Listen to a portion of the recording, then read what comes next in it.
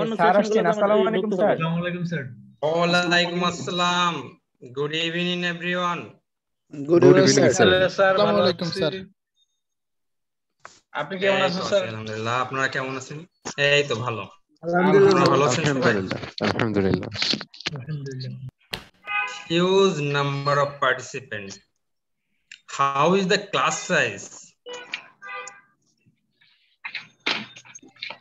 150 sir. Hello.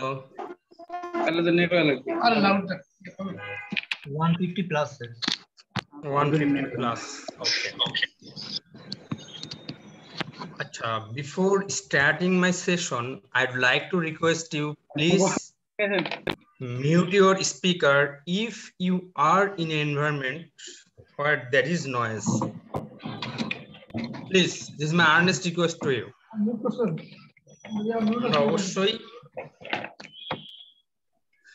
যাদের এনভায়রনমেন্টে sound আছে, noise আছে, আমরা তারা মিউট করে রাখবো, হ্যাঁ?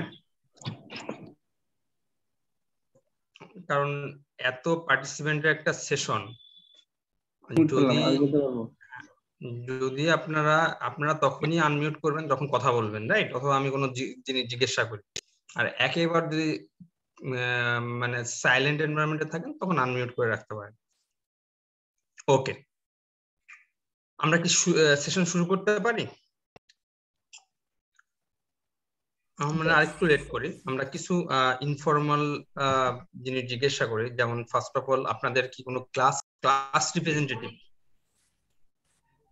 Hello, who are the class representative? Can you please raise your hand? Captain Kapil ভাই। Sifat, আমি না, ক্যাপ্টেন কাপিল ভাই। শিরিন পারভিন হ্যান্ড রেজ করেছে। শিরিন পারভিন হচ্ছে হলো from women's side. Shirin Parvin is class representative. Who is the class representative from men's side?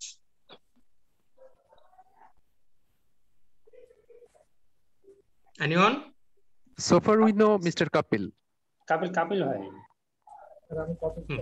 Mr. Kapil is class representative. So is he available here? ছিল তো। হ্যাঁ, উনি রেসপন্স করেছেন। কাপিল, শরীফুল কাপিল, সিআর। যাই হোক, আপনাদের কিছু রেসপন্সিবিলিটি আছে, সেটা হচ্ছে হলো যদি কখনো এত হিউজ পার্টিসিপেন্টের সেশন, তো আপনাদের যে সিলেবাসটা আছে সেই সিলেবাসে কি আছে?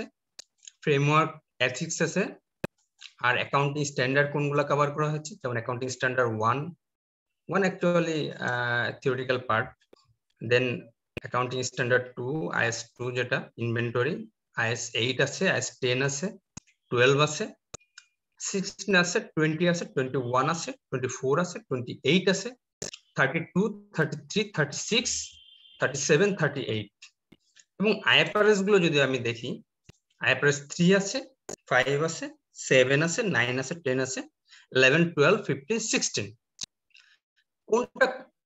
কোন আইএস দ্বারা, মানে কোন আইএস কোনটা নিয়ে ডিসকাস করে এটা আপনারা জানেন, আর না জানলেও খুব শীঘ্রই জেনে যাবেন, দু একটা যদি বাদ থাকে। এখন ডিসকাশন মেটার হচ্ছিল কোন স্ট্যান্ডার্ড আপনার বইতে কতটুকু কভার করা আছে আর পরীক্ষায় কোশ্চেন কিভাবে আসে। আপনি যদি এখানে IAS-12টা দেখেন, ট্যাক্সেশন, তাই না? ট্যাক্স নিয়ে আলোচনা করছি, IAS-12। তাই এখানে আপনার টেক্সট বইতে কিন্তু খুবই সামান্য কিছু আলোচনা আছে, মানে ভেরি সিম্পল ডিসকাশন আছে, 2টা বা 3টা পেজের। কিন্তু আপনি যদি প্রিভিয়াস ইয়ারের কোশ্চেন অ্যানালাইসিস করেন, সেখানে দেখবেন যে IAS-12 থেকে সিগনিফিকেন্ট পার্ট কভার করা হয়েছে। মানে কোশ্চেন আসছে ডেফার্ড ট্যাক্স নিয়ে, বিশেষ করে ডেফার্ড ট্যাক্স নিয়ে, but if you don't have sufficient knowledge, then you cannot score anything from this question. You understand me? Of course you have to have good knowledge about IAS-12 that covers both current tax and deferred tax, right? যেটা current tax deferred tax দুটাই আলোচনা করেছে। তা সেখানে আপনাদের question গুলো last 2 বা 3 টার্মসে significant question আসছে ডেফার্ড ট্যাক্স নিয়ে, বাট এই রিলেটেড ডিসকাশন কিন্তু আপনাদের টেক্সট বইতে তেমন নাই। তাহলে আমাদের কি করতে হবে? আমাদের একটু অ্যাডভান্স পড়াশোনা করতে হবে। আরো আপনি কোশ্চিন অ্যানালাইসিস করলে যেটা দেখবেন যে কোশ্চিন গুলো আসছে প্র্যাকটিক্যাল রিলেটেড। ধরেন আপনি একটা কোম্পানিতে জব করেন, একটা ম্যানুফ্যাকচারিং কোম্পানিতে, তা সেখানে আপনি কিছু অ্যাকাউন্টিং এর প্রবলেম পেয়েছেন,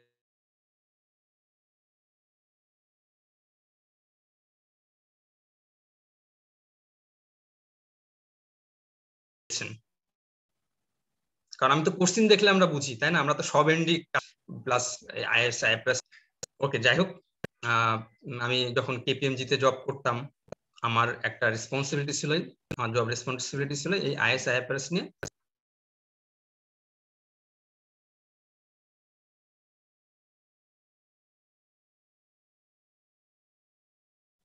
বিভিন্ন আপনার অ্যাডভাইজারি তৈরি করা। আমার মানে ফুল পরিচয়টা এখন Tarique Kamal. I am fellow member of your institution or beloved institution. Before coming to this profession, I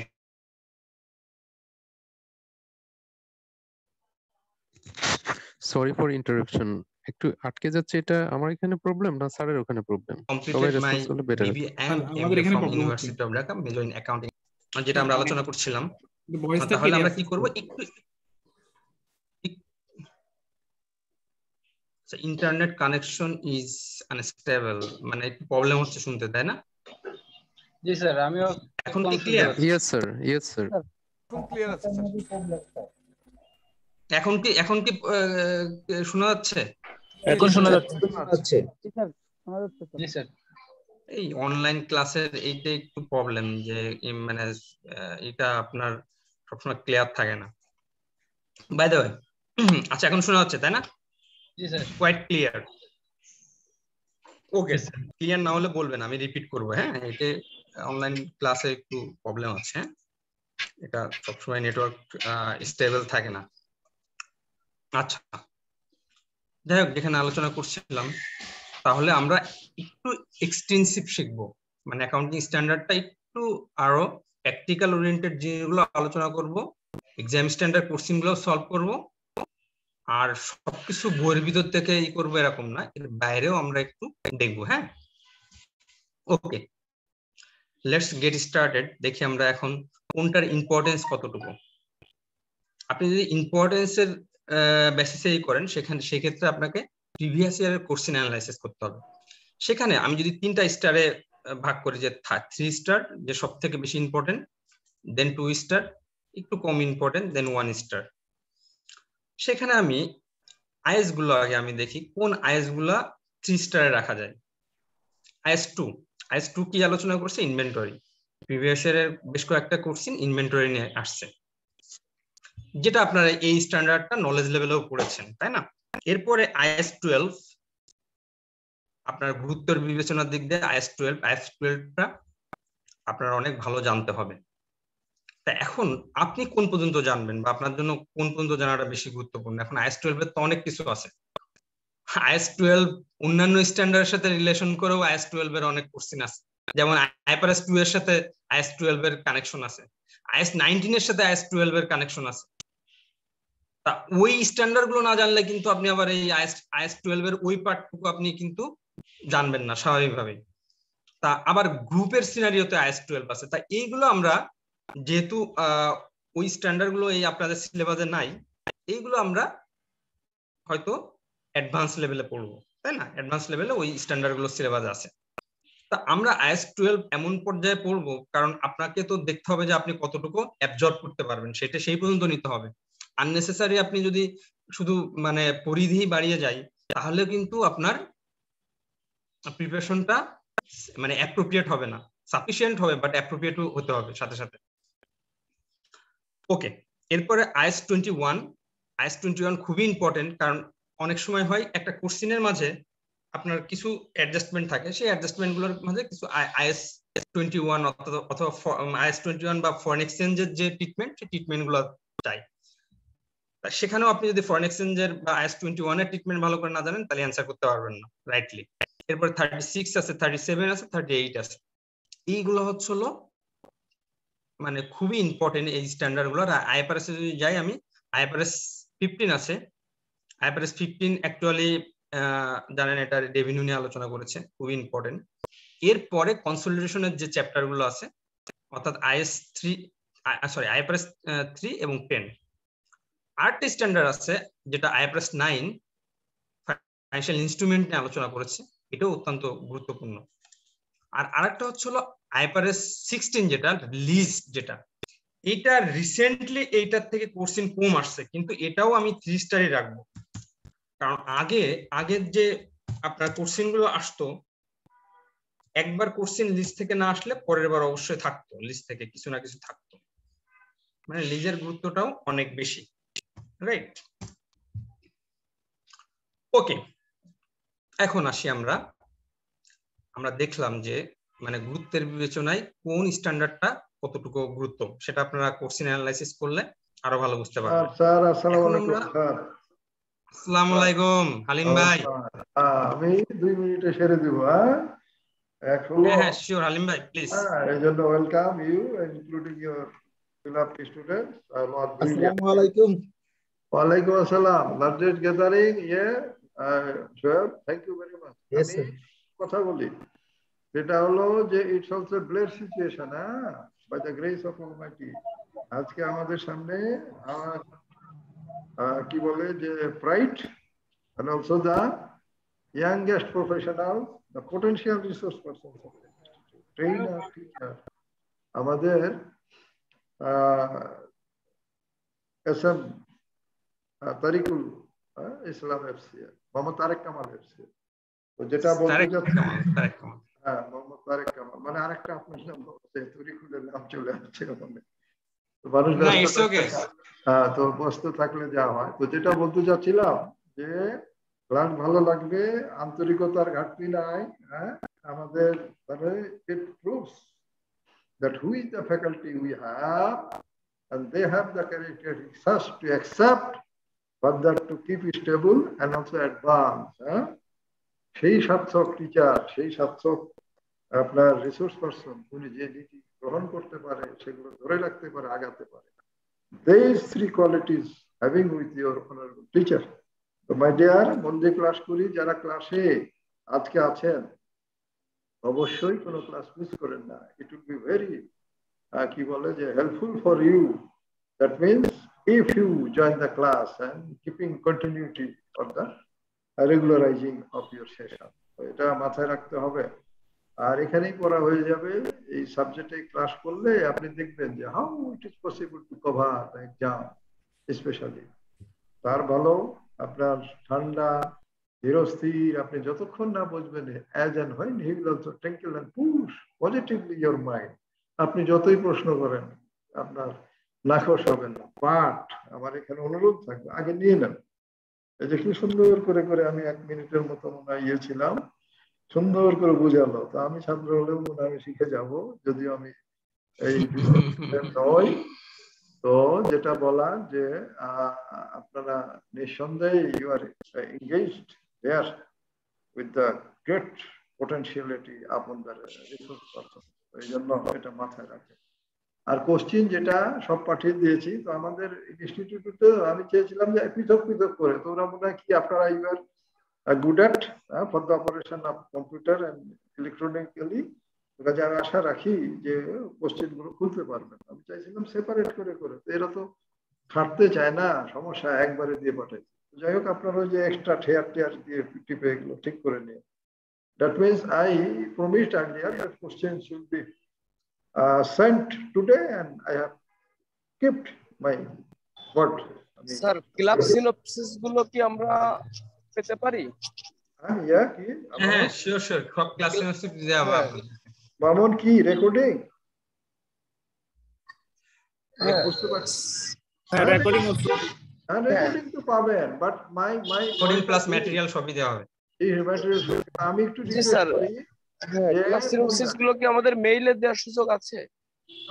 আপনি মামুন, আমি বুঝে গেছি। আমি I will also cover here. Okay, over সেটা হচ্ছে কি যে who is the synopsis will be required your honourable teacher not only hour Tarique Kamal sir including all will provide no problem এক সেকেন্ড হলো রেকর্ডিং অনুরূপ captain will be authorised and our সরকার ভাই will send to him আপনারা একটা group করে নেন student consisting of this section and also receive sequentially or the 10 system এটা করে ফেলুন জি স্যার আর আরেকটা যেটা বলতে চাচ্ছি যে আপনারা যে যেখানে থাকেন এটা অনলাইন সেশন তো হোস্ট কো-হোস্ট যিনি হন অফ রেখেন যখন স্যার বলবেন অথবা স্যারকে হোস্ট কো-হোস্টে রেখে দেন তাহলে সেশনটা ইফেক্টিভ হবে এবং এটা মানে সলিটারি একটা ইয়ে থাকবে যে মামুন মুনা রাস্তায় বাই ডিয়ার নো প্রবলেম জি এই স্যার জন্য হুইচ অলসো রিকোয়ার্ড ফর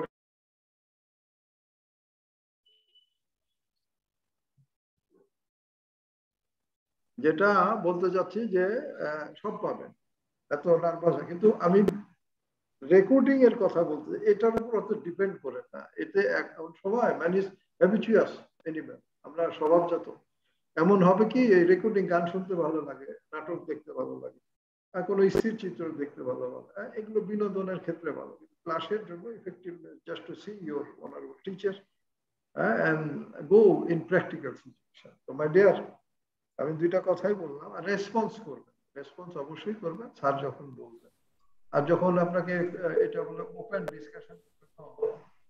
ডিসকাশনের জন্য যখন আপনাকে ছেড়ে দিবে আপনি তখন মন খুলে কথা বলেন নো প্রবলেম এক কথা একজন বললেই নট টেক ক্যারি তার মানে একজন একটা কথা বলে দিয়েছে ওইটাকে আর নিয়ে যাবেন আপনি নতুন করে অন্য কিছু হলে না হলে আপনি ওই জায়গায় চুপ থাকবেন আপস যাবেন তো থ্যাংক ইউ ভেরি মাচ অফিসে তো খালি ফোন করতেছে আবার আসবো কথা হবে দোয়া থাকলো তারেক কামাল স্যারের অনেক ধন্যবাদ আর ইনশাআল্লাহ দেখা হবে থ্যাংক ইউ আলিম ভাই thank you so much Tarique Kamal স্যারের আজকে এখানে কালকে আমার অ্যাডভান্স আমরা খুব কষ্ট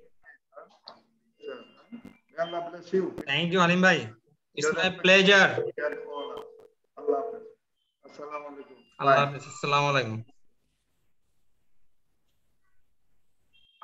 Okay, let's resume our session. Inventory. As you are aware, inventory discuss lots of things. The first point we should consider what cost should be capitalized in inventory. Inventory the কোন cost গুলো capitalize করব, right?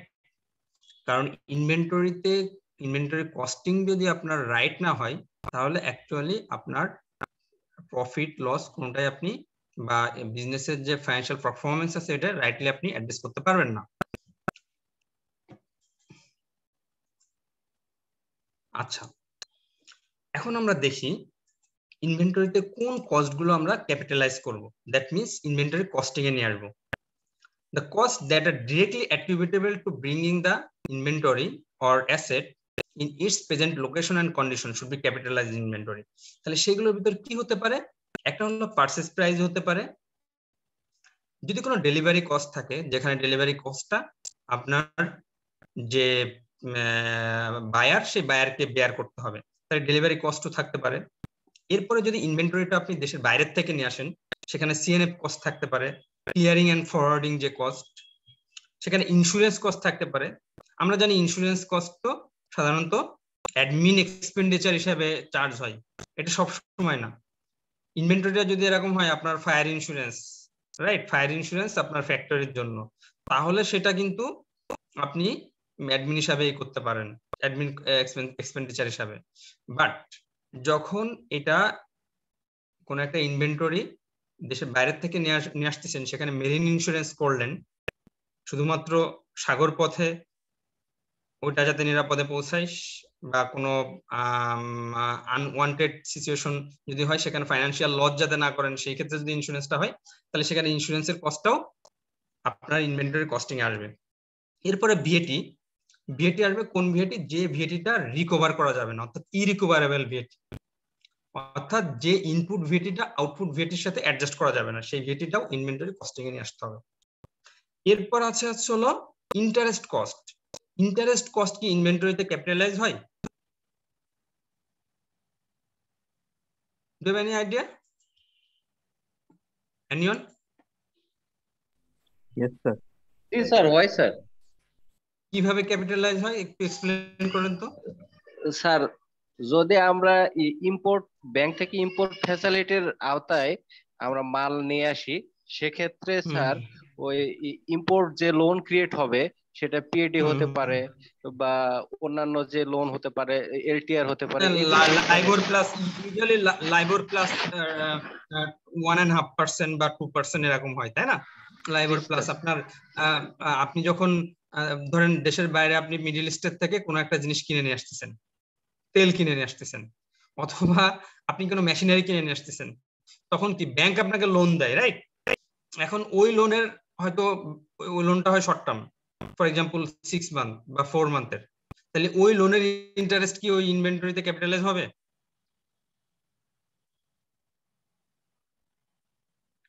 Do you understand me? R question কি বুঝতে পেরেছেন? জি sir, হবে। অধিকাংশই হবে বলছেন, তার মানে আপনারা মানে অধিকাংশ কনফিডেন্সে হবে। আসলে এটা ইনভেন্টরিতে ক্যাপিটালাইজ হবে না এই লোনের ইন্টারেস্ট। হবে না স্যার। কেন আসবে না আমি আপনাকে বুঝাই। ধরেন আপনি একটা ইনভেন্টরি কিনছেন ডিসেম্বরের 1 তারিখে। ডিসেম্বরের 1 তারিখে ইনভেন্টরিটা আপনার মানে রিস্ক অন রিওয়ার্ড সহ আপনার কাছে চলে আসছে।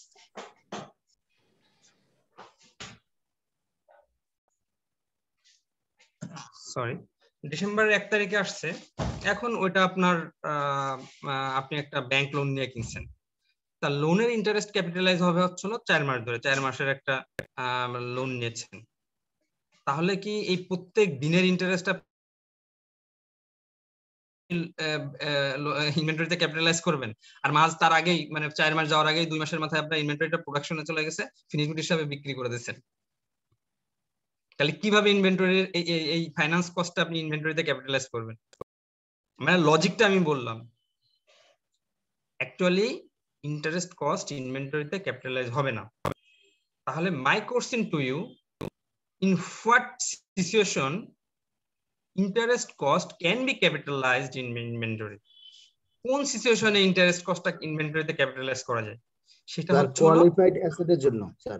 Right, absolutely correct, absolutely correct. যে কোয়ালিফাইং অ্যাসেট যদি হয়, যদি কোয়ালিফাইং অ্যাসেট হয় সেখানে IAS-23 এর অ্যাপ্লিকেশন আছে। অনলি কোয়ালিফাইং অ্যাসেটের ক্ষেত্রেই ইনভেন্টরি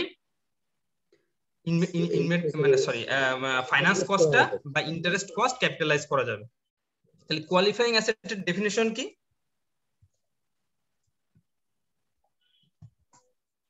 কোয়ালিফাইং অ্যাসেটের ডেফিনিশন হচ্ছিল the asset that take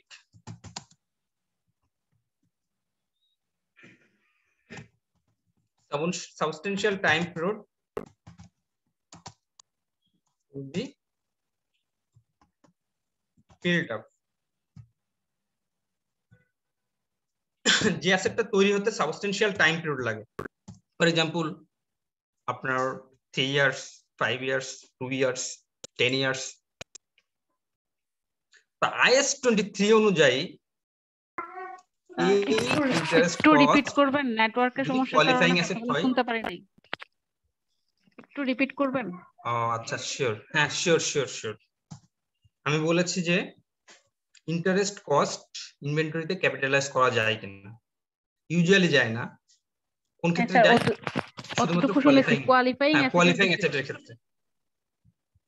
right, qualifying অ্যাসেটের ক্ষেত্রে যায়। তাহলে কোয়ালিফাইং অ্যাসেটটা কি সেটা তো আমাকে জানতে হবে। কোয়ালিফাইং অ্যাসেট হচ্ছিল যে অ্যাসেটটা আপনার বিল্ড করতে সাবস্টেনশিয়াল টাইম পিরিয়ড লাগে, রাইট? যে অ্যাসেটটা বিল্ড আপ করতে সাবস্টেনশিয়াল টাইম পিরিয়ড লাগে সেটাকে কোয়ালিফাইং অ্যাসেট বলা হয়। যেমন আমি উদাহরণস্বরূপ বলেছি যে একটা অ্যাসেট 2 ইয়ার্স, 3 ইয়ার্স, 5 ইয়ার্স যদি সেটা তৈরি করতে লাগে সেটাকে আমরা কোয়ালিফাইং অ্যাসেট বলবো। তা এখন সাপোজ আপনার কোম্পানি একটা বিল্ডিং কিনছে, সে রেডিমেড বিল্ডিং কিনছে, এই বিল্ডিং কিনছে সে আবার ব্যাংক লোন নিয়ে। তাহলে কি এই বিল্ডিং এর যে কস্টিং হবে সেই কস্টিং এ আপনি ইন্টারেস্ট কস্ট ক্যাপিটালাইজ করবেন? Answer is no. Answer is no. কোন ক্ষেত্রে হবে? কারণ একটা বিল্ডিং তৈরি করতেও তো আপনার মানে সাবস্টেনশিয়াল টাইম পিরিয়ড স্যার আরেকবার বলুন স্যার কাইন্ডলি। হ্যাঁ শিওর আমি আবার বলবো। একজনের কথা বলতে দিতে হবে, যে কোনো একজন বলবে, কারণ এই অনলাইন সিস্টেমে 3-4 জন কথা বললে কোনো কারোরটাই শোনা যায় না। আচ্ছা, আমি যেটা বলছিলাম, যদি এমন হয় যে আপনার কোম্পানি একটা কোয়ালিফাইং অ্যাসেট বাট ওটা ওয়ান অফ একটা টার্মে কিনছে, সে নিজে তৈরি করেনি, জাস্ট সে রেডিমেড একটা কিনেছে, তাহলে কিন্তু ওটা কোয়ালিফাইং অ্যাসেট না। কোয়ালিফাইং অ্যাসেট হবে ওই অ্যাসেটটা যে অ্যাসেটটা আপনার কোম্পানি নিজে তৈরি করছে এবং সেটা তৈরি করতে একটা সাবস্টেনশিয়াল টাইম পিরিয়ড লাগছে। আন্ডারস্টুড? স্যার এই সাবস্টেনশিয়াল টাইম পিরিয়ডের লেন্থটা কত কিরকম হবে স্যার, যে মানে এটার টাইম ফ্রেম? এই লেন্থটা কখনো আপনার অ্যাকাউন্টিং স্ট্যান্ডার্ডে উল্লেখ করা থাকে না। এটা মোর দেন 1 ইয়ার হবে, অ্যাট লিস্ট মোর দেন 1 ইয়ার হবে। আপনার তো 3 মান্থ 4 মান্থ লাগলে সেটাকে সাবস্টেনশিয়াল টাইম পিরিয়ড বলতে পারেন না। ওকে, মানে স্যার কোম্পানি নিজে তৈরি করলেও, স্যার কোম্পানি নিজে তৈরি করলেও কিন্তু 3 মাস। স্যার কোম্পানি যদি নিজে তৈরি না করে তাহলে তো ওটা কোয়ালিফাইং অ্যাসেটই না। সে যদি রেডিমেড কিনে নিয়ে আসে তাহলে তো আপনি এটাতে ইন্টারেস্ট কস্ট ক্যাপিটালাইজ করতে পারবেন না। স্যার আমার হ্যালো, হ্যাঁ বলেন প্লিজ নাজমুল। স্যার আমার লোন নিয়ে বিল্ডিং করতেছে, বিল্ডিংটা এস্টাবলিশ হইতে 5 বছর টাইম পিরিয়ড লাগলো, কিন্তু আমার লোনটা হলো 25 বছরের, রিপেমেন্ট করব। তাহলে এটা আমি আসতেছিলাম, এটা আপনি আগে একটু আগায় গেছেন, বুঝছেন? আমি এক এক করে আসি, তাহলে মানে দেখবেন আপনার কোশ্চেনের অ্যানসার পেয়ে যাবেন। হ্যাঁ, আপনি যেটা বললেন যে বিল্ডিংটা 25 বছর আমার লাগতেছে তৈরি করতে, বাট আমার লোনের ইন্টারেস্ট আসলে 25 বছর ধরে পরিশোধ করতেছেন, বাট বিল্ডিংটা 5 বছর লাগছে তৈরি হতে। বিল্ডিং যে সময়ের ভিতর তৈরি হবে ওই সময় পর্যন্ত আপনি ইন্টারেস্ট কস্টটা ক্যাপিটালাইজ করতে পারবেন। যখন বিল্ডিংটা রেডি ফর ইউজ হয়ে যাবে, এরপরে যে সকল ইন্টারেস্ট হবে সেগুলো ফাইন্যান্স কস্ট হিসাবে পিএনএল এ চার্জ করতে হবে। আন্ডারস্টুড? এটা IAS-23 তে আমরা ডিটেইলস আরো পড়বো এটা। হ্যাঁ, ওকে। এরপরে আরো অনেক কিছু আছে। কোয়ালিফাইং অ্যাসেটে যদি এরকম হয় মাঝে কোনো টাইম পিরিয়ড আপনি বাদ রাখছেন, কাজ বাদ রাখলে সেই সময়ের জন্য ইন্টারেস্টটা ক্যাপিটালাইজ করতে পারবেন না, সেটা আবার পিএনএল এ চার্জ করতে হবে। এইভাবে অনেক কিছু আছে। স্যার ওই যে আগে যেটা বললেন স্যার, এটা কি স্যার একটা উদাহরণ দিয়ে স্যার বোঝাবেন স্যার কাইন্ডলি? কোনটা? এই যে স্যার যেটা বললেন যে 3 বছর পর্যন্ত, যেটা আমি 3 বছর পর্যন্ত ইন্টারেস্ট মানে বিল্ড আপ টাইমটা রাখলো 3 বছর পর্যন্ত, এরপরে যে টাইমটা হবে সেটা আমি ক্যাপিটালাইজ করতে পারবো না, শুধু 3 বছর পর্যন্তই পারবো। অ্যাসেটের বিল্ডিং পিরিয়ড। জি স্যার, অ্যাসেটের বিল্ডিং পিরিয়ড স্যার, মানে বিল্ডিং পিরিয়ড ধরেন হচ্ছে 5 ইয়ার্স। আমি বলি শুনেন, আপনারা বুঝতে পারবেন। ওকে, আর আপনার লোন নিছেন 10 ইয়ার্স এর জন্য, লোন টার্ম রিপেমেন্ট টার্ম।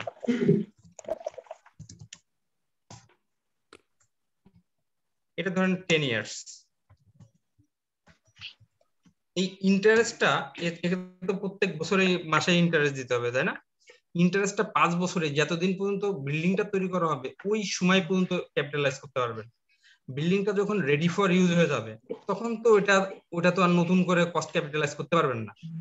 ওইটার ফাইন্যান্স কস্ট তার কিন্তু আপনার ফাইন্যান্স কস্ট নিয়মিত চার্জ হতেই থাকবে, তাই না?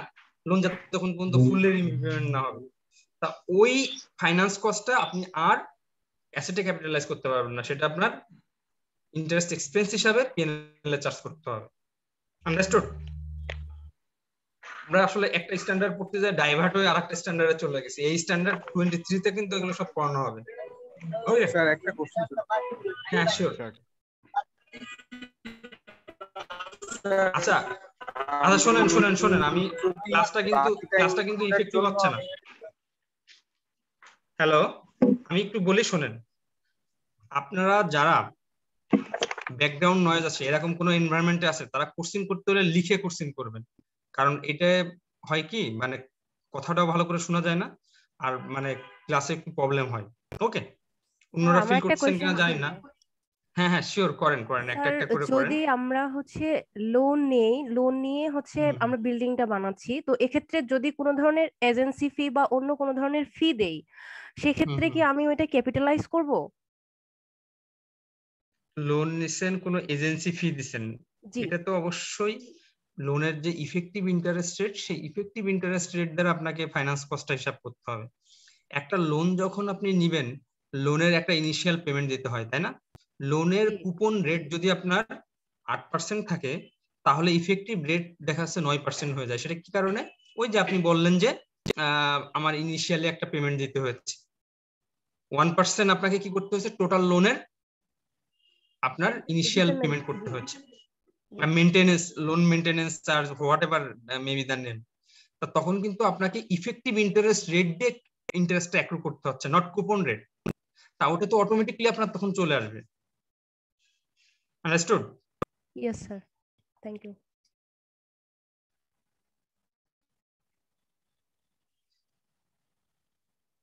কি বুঝতে পারছেন? হ্যালো? জি স্যার, জি স্যার। স্যার আরেকটা ছিল, আপনি বলতেছিলেন যে আচ্ছা নেক্সট। জি স্যার, আরেকটা ছিল, হ্যাঁ আপনি বলুন। বলতেছিলেন যে হচ্ছে যদি আমরা কাজ বন্ধ করে রাখি, তো ওই টাইম পিরিয়ডটাতে হচ্ছে আমরা সেটাকে পিএনএল এ চার্জ করব। তো যখন আমরা আবার কাজ শুরু করব, তাহলে কি ওইটা আবার আমরা ক্যাপিটালাইজ করতে পারবো? অবশ্যই। Thank you sir. ওকে, এবার আরেকজন কোশ্চেন করতেছিলেন, বলেন আপনার কোশ্চেন, সবার কোশ্চেন নেওয়া হবে। হ্যালো স্যার, আমার একটা কোশ্চেন ছিল। সো বেসিক্যালি সাপোজ আমরা ইনভেন্টরি ক্রিয়েট করছি, প্রোডাকশন করছি ওভার 6 মান্থস। এখন পারচেজ করার জন্য সাপোজ আমরা ব্যাংক থেকে লোন নিয়েছি, লাইক র মেটেরিয়ালস পারচেজ করার জন্য, সাপোজ ইম্পোর্ট করেছি আমরা। এখন প্রোডাকশন পিরিয়ডে আমাদের কিছু ইন্টারেস্ট ছিল, লাইক ব্যাংক ইন্টারেস্ট ইনকার করা হয়েছে। এখন ওইটা কি আমরা ইনভেন্টরিতে ক্যাপিটালাইজ করবো কিনা until it's like finish product, like finish product হওয়া পর্যন্ত at least, but it is within 6 months, না like 1 year হয় নাই। না না না না না, এটাও ক্যাপিটালাইজ হবে না। মানে আপনি মানে কোয়ালিফাইং অ্যাসেট না, বাট নন কোয়ালিফাইং অ্যাসেটের কথা বলছেন, তাই না? জি জি। মানে কোয়ালিফাইং অ্যাসেট না, ধরেন এমনি একটা ইনভেন্টরি নিয়ে আসছেন, নিয়ে এসে এটা আপনার গোডাউনে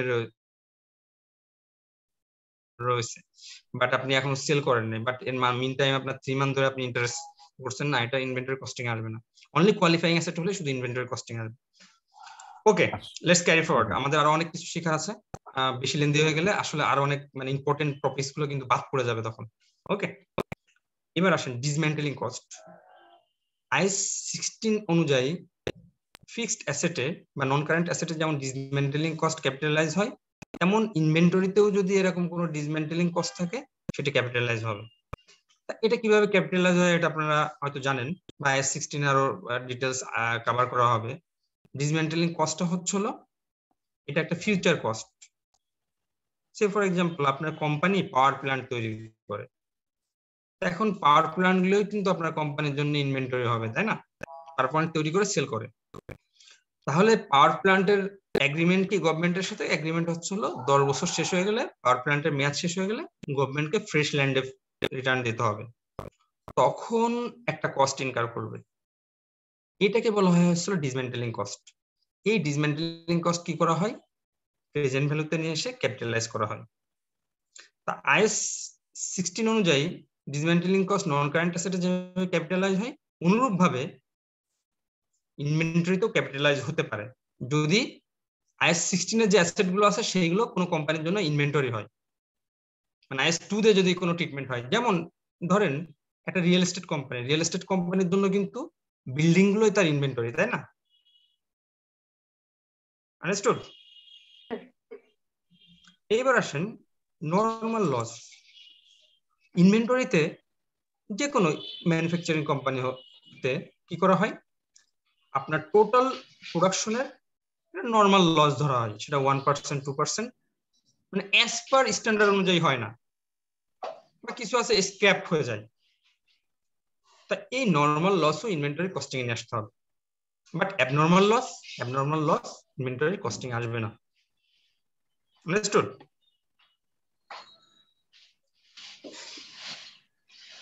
এই হচ্ছিল এই কস্টগুলো আপনার ইনভেন্টরিতে ক্যাপিটালাইজ করতে হবে। এখন ইনভেন্টরি কস্টিং করার হিসাবটা কখন করা হয়? যখন আপনি একটা আইটেম ডেলিভারিতে দেন, তাই না, বা সেল করেন। যখন আপনি একটা আইটেম সেল করবেন তার cost of goods sold calculation করবেন, তাই না? তার কস্ট অফ গুডস সোল্ডটা আসে কিভাবে? ব্যাকগ্রাউন্ড নয়েজ আসছে প্লিজ, ব্যাকগ্রাউন্ড নয়েজ প্লিজ।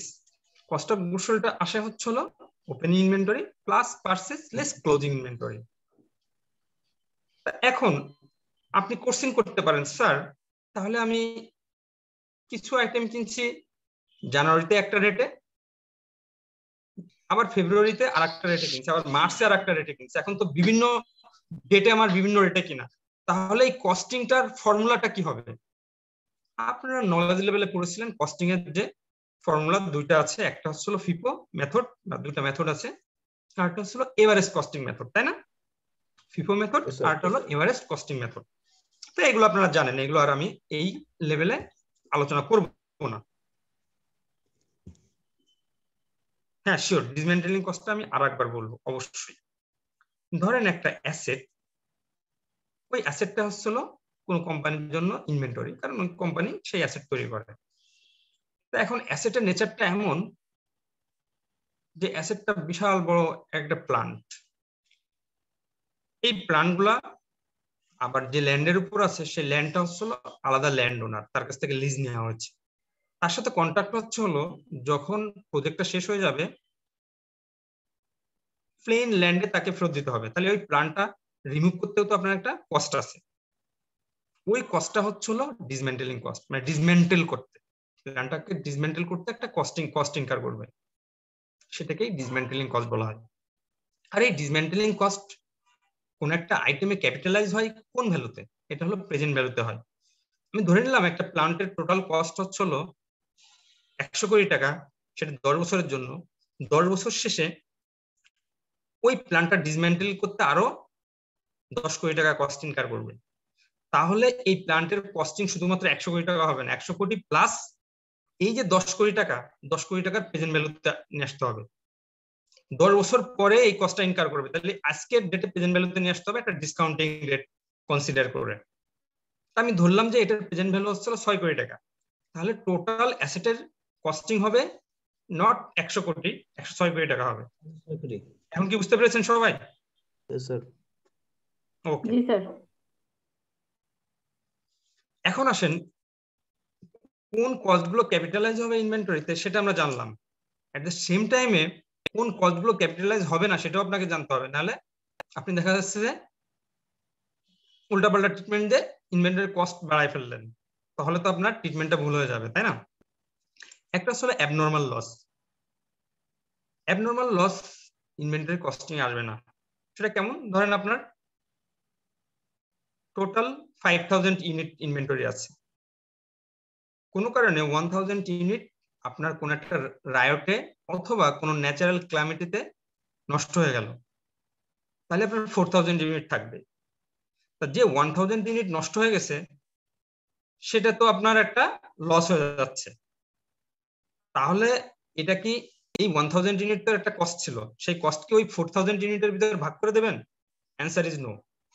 আপনাকে এই 1000 ইউনিটের যে কস্টটা সেটা আলাদা একটা ট্রিটমেন্ট দিতে হবে, সেটা এক্সপেন্স হিসেবে আপনার পিএনএল এ আলাদা হয়ে যাবে, সেটা কোনোভাবে কস্ট অফ গুডস সোল্ড এর ভিতরে আসবে না।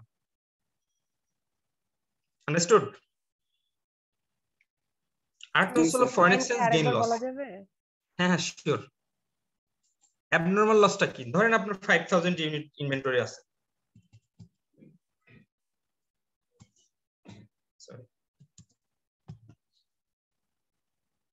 এখন কোন একটা ন্যাচারাল ক্লাইমেটিতে 1000 ইউনিট আপনার ডিস্ট্রয় হয়ে গেছে,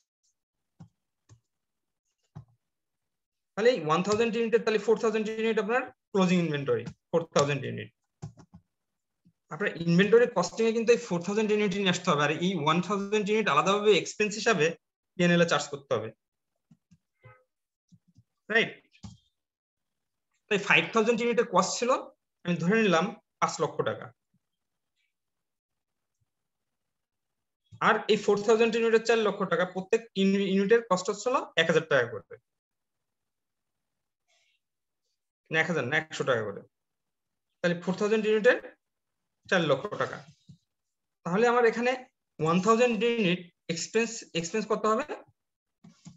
এই যে 1 লাখ টাকা, এটা এক্সপেন্স হিসেবে আলাদা পিএনএল এ চার্জ করতে হবে, রাইট? আপনি এই কস্টিং এ নিয়ে আসতে পারবেন না, 400 এর কস্টিং এ 4000 এর কস্টিং এ নিয়ে আসতে পারবেন না, সেটাই আমি বোঝাতে চেয়েছি। আন্ডারস্টুড? Yes sir. ওকে, এবার আসেন ফরেন এক্সচেঞ্জ। জনি কাউসার হ্যান্ড রেজ করছিলেন, কিছু বলতে চাচ্ছেন? এবার আসেন ফরেন এক্সচেঞ্জ গেইন লস। ধরেন আপনি একটা ইনভেন্টরি কিনছেন, শুনুন এই আলোচনার আলোকে কিন্তু আপনাকে অ্যান্সার করতে হবে, এইগুলোই হয়তো আপনার অ্যাডজাস্টমেন্ট আকারে থাকতে পারে, কারেক্ট? তাহলে সেটা কিভাবে অ্যাডজাস্ট করতে হবে সেটা আপনারা যদি আপনাদের প্রপার নলেজ থাকে বা আন্ডারস্ট্যান্ডিং থাকে তাহলে কিন্তু ইজিলি অ্যান্সার করতে পারবেন। ধরুন ফরেন এক্সচেঞ্জ, আপনি একটা ইনভেন্টরি কিনছেন, ইনভেন্টরি পারচেজ করছেন 1 ডিসেম্বর 2021 এ। এখন যে ডেটে পারচেজ করছেন, এবং আপনি কিসে পারচেজ করছেন? ইউএসডি তে পারচেজ করছেন। যখন পারচেজ করছেন তখন বিডিটি আর ইউএসডি এর এক্সচেঞ্জ রেট ছিল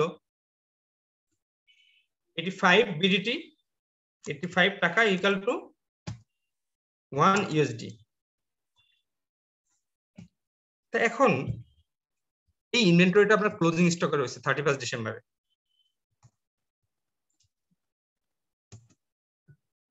রাইট? তো তখন আপনার আবার কি হয়েছে, এই এক্সচেঞ্জ রেট আপনার অনেক বেড়ে গেছে। সাপোজ এখন 90 টাকা ইকুয়াল টু $1। তাহলে ফরেন এক্সচেঞ্জ গেইন লসের যে ইম্প্যাক্ট সেটা কোনোভাবে এই ইনভেন্টরিতে আনা যাবে না। আন্ডারস্টুড? বুঝতে পারছেন? যে আপনি বলবেন যে না এখন কিনলে তো আমি 90 টাকা করে আমাকে দিতে হবে, তাই না? তারপরে আপনি পাথর স্টোন কিনে নিয়ে আসছেন, স্টোন কিনছেন 85 টাকা করে, $85 করে কিনছেন।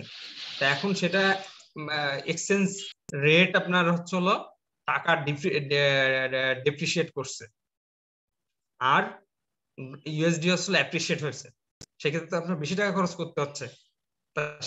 সেটা কি ভ্যালুয়েশন এখন আপনি 90 টাকা করে দেখায় রাখবেন? No, you can't do it. তাহলে ফরেন এক্সচেঞ্জ গেইন লসের ইম্প্যাক্টটাও ইনভেন্টরিতে কস্টিং আসবে না। একটা ইন্টারেস্ট কস্ট, এটা তো বললাম শুধু অনলি কোয়ালিফাইং অ্যাসেটের ক্ষেত্রে হবে, এছাড়া ইন্টারেস্ট কস্ট টু ইনভেন্টরিতে ক্যাপিটালাইজ হবে না। আরটা হলো রিকভারেবল ভিএটি, যে ইনপুট ভিএটি আউটপুট ভিএটির সাথে অ্যাডজাস্ট করা যায়, সেটাও ইনভেন্টরি কস্টিং এ আসবে না। That's all for inventory costing. Now I'd like to ask একটা কথা ছিল স্যার, ইকুয়ালিটির কিছু যদি एग्जांपल বলতেন। কোনটা? মানে ইকুয়ালিটি মানে কোনটা আর কি? হ্যাঁ শিওর নাম্বার দেন। হ্যাঁ আমি সুন্দর এক দুইটা লাইন বলতেছি, সবাই বুঝে যাবেন, অধিকাংশই জানেন, তারপর আমি বলি। আপনি যখন কোনো কিছু পারচেজ করেন, ধরেন র ম্যাটেরিয়াল পারচেজ করছেন, ওই র ম্যাটেরিয়াল পারচেজের সময় 100 টাকাতে পারচেজ করলে 15 টাকা ভ্যাট দিয়ে আসছেন, তাহলে টোটাল আপনার র ম্যাটেরিয়ালটা গোডাউনে নিয়ে আসতে আপনার 115 টাকা খরচ হয়েছে, অর্থাৎ 15 টাকা ভ্যাট আর 100 টাকা হলো র ম্যাটেরিয়ালের দাম। তা এটাকে প্রসেস করে আপনি বিক্রি করবেন, তো প্রসেস করে বিক্রি করছেন আপনি 200 টাকা। তা 200 টাকা বিক্রির সময় আবার কাস্টমারের কাছ থেকে ভ্যাট নিচ্ছেন 15 টাকা না 30 টাকা, 15%।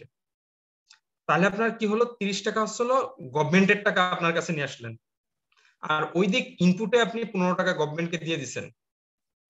যদি ওই ইনপুটে যে টাকাটা গভর্নমেন্টকে দিচ্ছেন, ওই টাকাটা যদি এই আউটপুট ভ্যাটের সাথে অ্যাডজাস্টেবল হয়, সেটাকে বলা হলো ইনপুট ভ্যাট ক্রেডিট, রাইট? আপনারা নলেজ লেভেলের বইতে পড়ছেন।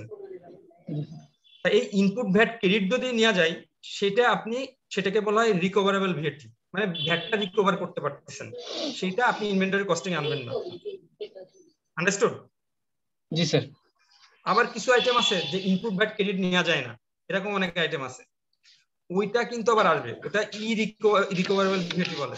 এই যে দেখেন ইরিকভারেবল ভ্যাট ইনভেন্টরি কস্টিং এ আসবে। আন্ডারস্টুড? ইরিকভারেবল ভ্যাটের কয়েকটা যদি एग्जांपल বলেন স্যার। ইরিকভারেবল ভ্যাটের তো एग्जांपल তো বললামই, কেবল রিকভারেবল বলতে যাইতে বললাম যে যে আইটেমটা, আর एग्जांपल তো এটা ভ্যাটের ক্লাস না, মানে কোন কোন প্রোডাক্ট কিনলে আপনার হয়, এটা তো ভ্যাটেরই না, বুঝছেন? এটা তো অ্যাকাউন্টিং এরই, কারণ আমি তো ভ্যাট এক্সপার্ট না।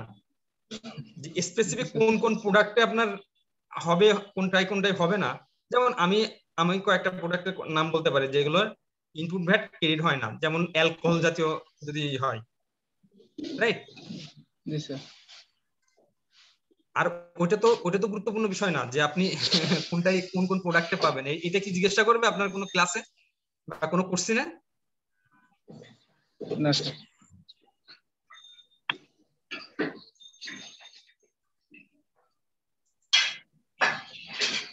ওকে, আচ্ছা এখন আমি আপনাদেরকে যে কোশ্চেনটা জিজ্ঞাসা করব, আচ্ছা চ্যাটে মনে হয় কেউ when input tax credit not entitled and when it is a recoverable VAT, আছে রাইট? এখন আপনাদেরকে যে কোশ্চেনটা আমি জিজ্ঞাসা করব আপনারা নলেজ লেভেলে পড়ে আসছেন, but it is still very important for application level. Inventory valuation, how you shall risk the value of inventory. What is the formula to determine the value of inventory? Lower than cost and NRV. Cost and NRV on the whichever is lower. Net realizable. Right. Cost এবং NRV, net realizable value, whichever is lower. Inventory should be valued at cost or net realizable value, whichever is lower. So what is NRV? Net realizable value. How you can risk NRV? Net realizable value তে কিভাবে পৌঁছাবেন? Sales value করতে যে তার সাথে যে sales মানে sell করতে যে কস্টিংটা হবে, সেই কস্টিংটা বাদ দেওয়ার পরে যে প্রাইসটা দাঁড়ায় সেটা হলো যেমন net রিয়ালাইজেবল value. Right, absolutely correct. Cost incur to sell, that means কোন একটা ইনভেন্টরি, যদি ইনভেন্টরি তো বিভিন্ন আপনার অবস্থায় থাকতে পারে, একটা হলো র ম্যাটেরিয়ালে থাকতে পারে, একটা ওয়ার্ক ইন প্রোগ্রেসে থাকতে পারে, একটা হলো ফিনিশ গুডসে থাকতে পারে। ফিনিশ গুডসেরটা তো খুব ইজিলি আপনি করতে পারতেছেন, আইডেন্টিফাই করতে পারছেন যে ওই ফিনিশ গুডসের যে সেলিং প্রাইস, সেই সেলিং প্রাইস থেকে ওই ফিনিশ গুডস বিক্রি করতে যে কস্টটা হবে সেটা বাদ দিতে হবে। তাহলে হচ্ছে হলো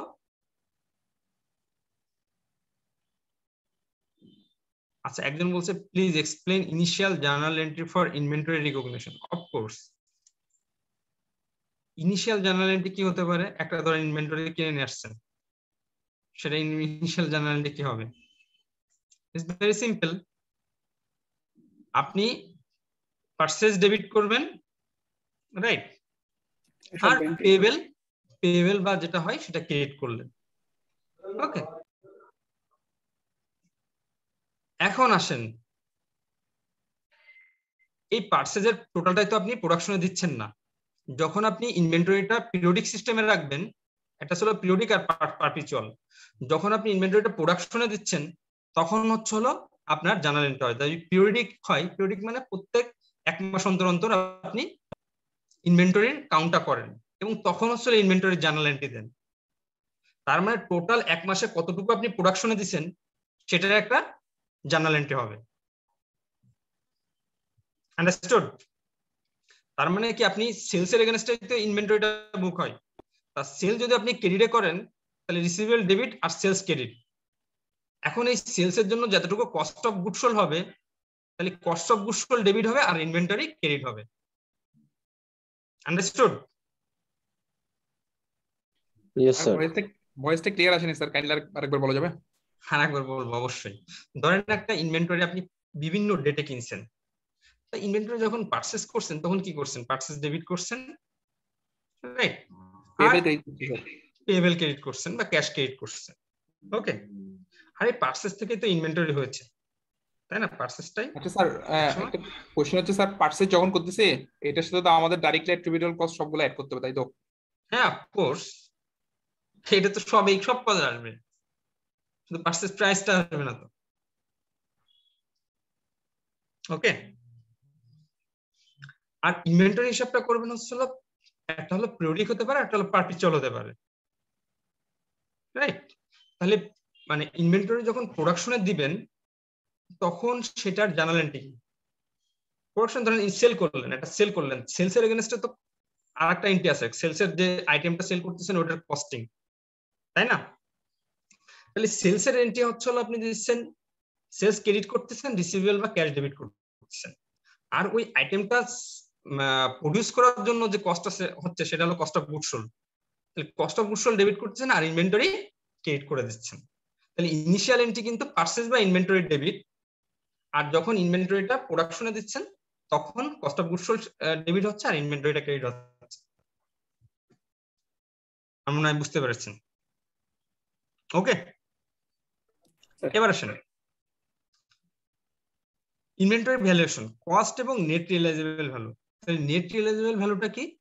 সেলিং প্রাইস থেকে ওই আইটেমটা কাস্টমারের কাছে সেল করা পর্যন্ত যে সকল কস্ট হবে সব বাদ দিতে হবে, তাহলে আপনি নেট রিয়েলাইজেবল ভ্যালু পাবেন। সাপোজ একটা work in progress WIP, semi finish একটা প্রোডাক্ট, এই প্রোডাক্টটা টোটাল 85 টাকা কস্ট হলো, রাইট? এখন প্রোডাক্টটা যদি ফিনিশ গুডসে রূপান্তর করেন তাহলে আমি ধরে নিলাম এটা ভ্যালু হবে, ফিনিশ গুডসে রূপান্তর করে যদি সেল করেন, সেলিং প্রাইস যেটা, সেলিং প্রাইস আমি ধরলাম 120 টাকা, সেলিং প্রাইসটা হলো 120 টাকা। এখন আপনি এস্টিমেট করে দেখলেন যে এই ফিনিশ গুডসটা, সরি এই সেমি ফিনিশ গুডসটা ফিনিশ গুডসে কনভার্ট করা এবং সেল করতে আরো আপনার কনভার্ট করতে 30 টাকা খরচ হবে, আর সেল করতে আরো 8 টাকা খরচ হবে, 38 টাকা। তাহলে আপনি এই 120 টাকা থেকে 38 টাকা বাদ দেন, 38 টাকা বাদ দিলে আপনার 82 টাকা থাকে। তাহলে আপনার নেট রিয়েলাইজেবল ভ্যালু কত আসতেছে? 82। আচ্ছা আমি এটা 120 না, আমি আর একটু বাড়াই দিই, 130 করি। 130 থেকে যদি আপনি 38 টাকা বাদ দেন তাহলে হচ্ছে 92 আসে। তাহলে নেট রিয়েলাইজেবল ভ্যালু হচ্ছে NRV আসতেছে, NRV কিভাবে আসতেছে? 130 কনভার্সন কস্ট কত? আমি 30 টাকা ধরছি, আর সেলিং কস্ট হচ্ছে 8 টাকা, তাহলে NRV বের হচ্ছে 92, হোয়ারএজ আমার কস্ট আছে কত? 85। তাহলে আমি কোনটা রেকর্ড করব? কস্টে রেকর্ড করব, তাই না? ধরেন কোনো কারণে এই প্রোডাক্টের চাহিদা কমে গেছে বা করোনা এসে আপনার এই প্রোডাক্টের চাহিদা কমিয়ে দিয়েছে, এটার দাম কমে 100 টাকা হয়ে গেছে। 100 টাকা যদি হয় তাহলে 62 আসতেছে, তাই না? 62, তাহলে NRV 62 হচ্ছে, হোয়ারএজ কস্ট হচ্ছে 85। তাহলে আপনাকে কি করতে হবে একটু বলেন তো একজন?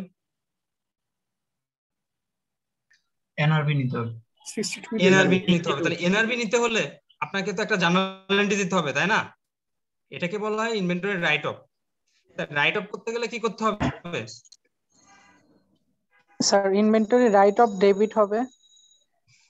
ইনভেন্টরি রাইট অফ ডেবিট না, এক্সপেন্স ডেবিট হবে অ্যাকচুয়ালি। লস অন ডেবিট মানে actually cost of goods sold debit হবে, right? Cost of goods sold debit হবে, cost of goods sold debit হবে, আর ইনভেন্টরিটা ক্রেডিট হয়ে যাবে। সেটা কিভাবে দেখেন? কস্ট অফ গুডস সোল্ডটা কিভাবে আসে? COGS এইগুলোই কিন্তু আপনাদের পরীক্ষায় এগুলো আসছে, বুঝছেন? আপনারা ভালো করে দেখেন। হ্যাঁ,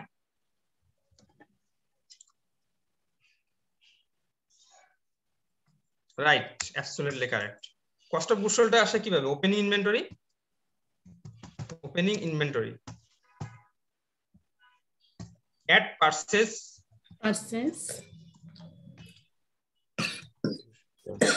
less closing inventory.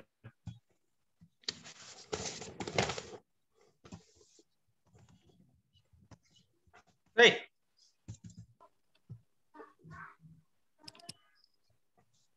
তাহলে এই ক্লোজিং ইনভেন্টরি যদি ভ্যালু কমে যায় তাহলে সিওজিএস বেড়ে যাবে না আলটিমেটলি?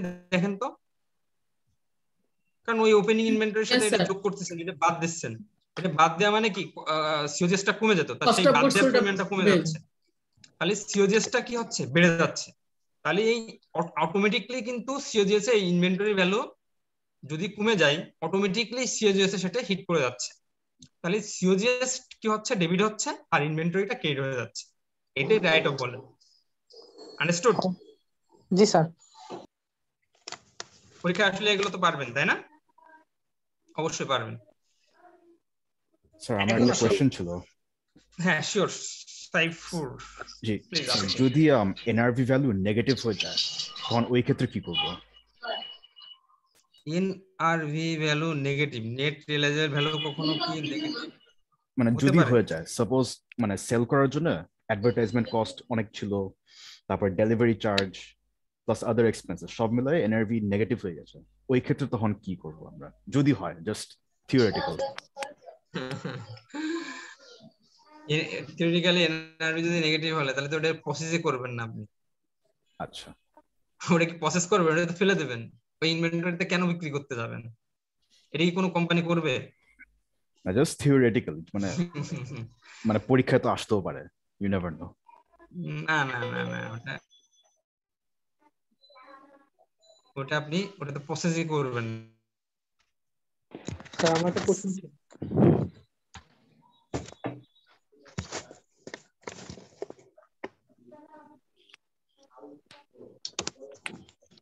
ওকে, এখন তাহলে আমরা কি দেখবো? Reversal. Do you have any idea about reversal? Reversal ওই ইনভেন্টরিতেই হয় যে ইনভেন্টরি আগে রাইট অফ করা হবে। 20 টাকা রাইট অফ করছেন, নেট রিয়েলাইজেবল ভ্যালু 80 টাকা ছিল, 20 টাকা রাইট অফ করছেন। ওই ইনভেন্টরিটা এখনো আপনার কোম্পানিতে আছে। নেক্সট যে রিপোর্টিং পিরিয়ড আসছে 3 মাস পরে, তখন দেখলেন যে ওই ইনভেন্টরির প্রাইসটা 110 টাকা হয়ে গেছে। তখন আপনি আপ টু কস্ট পর্যন্ত রিভার্সাল দিতে পারবেন, অর্থাৎ যে 20 টাকা রাইট অফ করছেন ওই 20 টাকা আপনি রিভার্সাল দিতে পারবেন। তখন কি হবে? তখন আবার এই সিওজিএস এর প্রাইসটা কমে যাবে, তখন সিওজিএস কি করবেন? সিওজিএসটা ক্রেডিট হয়ে যাবে, রাইট? ইনভেন্টরি ডেবিট হবে। ওকে স্যার রিভার্সালটা আরেকবার please. So that's all for IAS-2. IAS-2 is very tiny accounting step to IFRS 15, that is inventory. Sorry, revenue from contract with customer. Understood? Sir একটা ছোট question ছিল আমরা কি sir, একটা আমি break নিব? স্যার আমি বাইরে ছিলাম তো কোশ্চেনটা করতে পারিনি, একটা ছোট কোশ্চেন ছিল। হ্যাঁ শিওর ওয়েলকাম। স্যার IAS-23 তে আপনি বলেছিলেন যে স্যার কোয়ালিফাইং অ্যাসেটের ক্ষেত্রে মানে যেটুক টাইম আমার লাগছে এই বিল্ড করতে ওইটুক টাইম পর্যন্ত আমি ইন্টারেস্ট কস্ট রিকগনাইজ করব, মানে ফাইন্যান্স কস্টটা রিকগনাইজ করব। কিন্তু স্যার আমি যদি যে টাকাটা লোন নিয়েছি ওই ফুল টাকাটাই তো আমার বিল্ড করতে লাগছে, এবং আমার পেমেন্ট যেটা দিচ্ছি ওইটা আমার হয়তো আমি দেখা গেল 10 বছরের জন্য টাকাটা নিছি, কিন্তু আমার 5 বছরে টোটাল টাকাটাই খরচ হয়ে গেছে। আমি তো এই পারপাসেই খরচটা করছি, তাহলে আমি কেন বাকি যে ইয়ার গুলা এটা টানছি না, ওইটার কস্টটা আমি রিকগনাইজ করতেছি না? আচ্ছা, আমি আপনার কোশ্চেনের অ্যান্সার দিচ্ছি। আপনি খরচটা টোটালি ইসের পারপাজে করছেন, বাট একটা অ্যাসেট যখন রেডি ফর ইউজ হয়ে যাবে, 5 বছর পরে যখন রেডি ফর ইউজ হয়ে গেল, এই ধরেন একটা বিল্ডিং করছেন, 5 বছরে রেডি ফর ইউজ হয়ে গেল, বিল্ডিং এর টোটাল কস্ট হচ্ছিল 80 কোটি টাকা, আর ইন্টারেস্ট কস্ট ক্যাপিটালাইজ করছেন 10 কোটি টাকা, 90 কোটি টাকা। এখনো আপনার লোনটা ক্যারি ফরওয়ার্ড করছে, আর অ্যাসেটটা যখন রেডি ফর ইউজ হয়ে যাবে তখন আপনি ডেপ্রিসিয়েশন চার্জ করবেন, তাই না? কারণ ইউজ করা শুরু করছেন। আগামী 5 বছর ধরে যদি লোনটা কন্টিনিউ,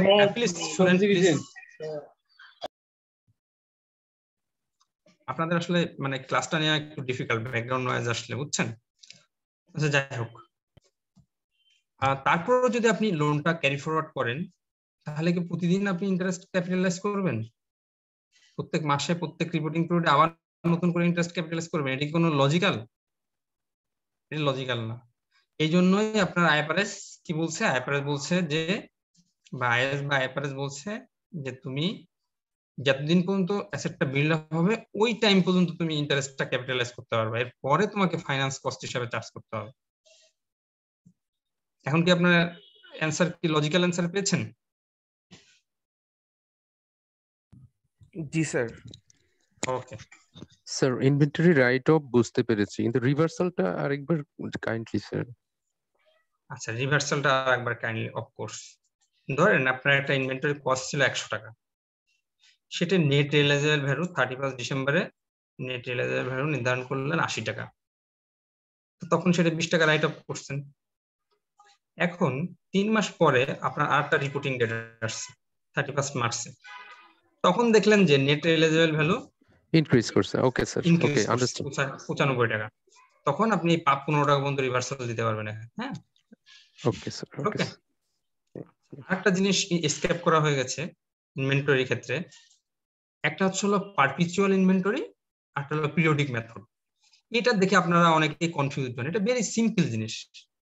আমি একটা কোম্পানির প্র্যাকটিক্যাল সিনারিও নিয়ে একটু আলোচনা করি। একটা হলো পারপিচুয়াল ইনভেন্টরি, আপনারা দেখবেন কোশ্চেনও আসছে। Perpetual inventory method, perpetual method inventory recording, perpetual method আর একটা হলো পিরিয়ডিক মেথড।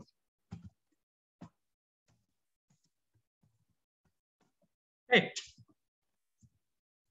ধরেন একটা কোম্পানি, সে কি করে, সে তার প্রচুর পরিমাণ সেল হয় প্রতিদিন, হান্ড্রেডস অফ ট্রানজাকশন আছে প্রতিদিন, 100 অফ ট্রানজাকশন আছে।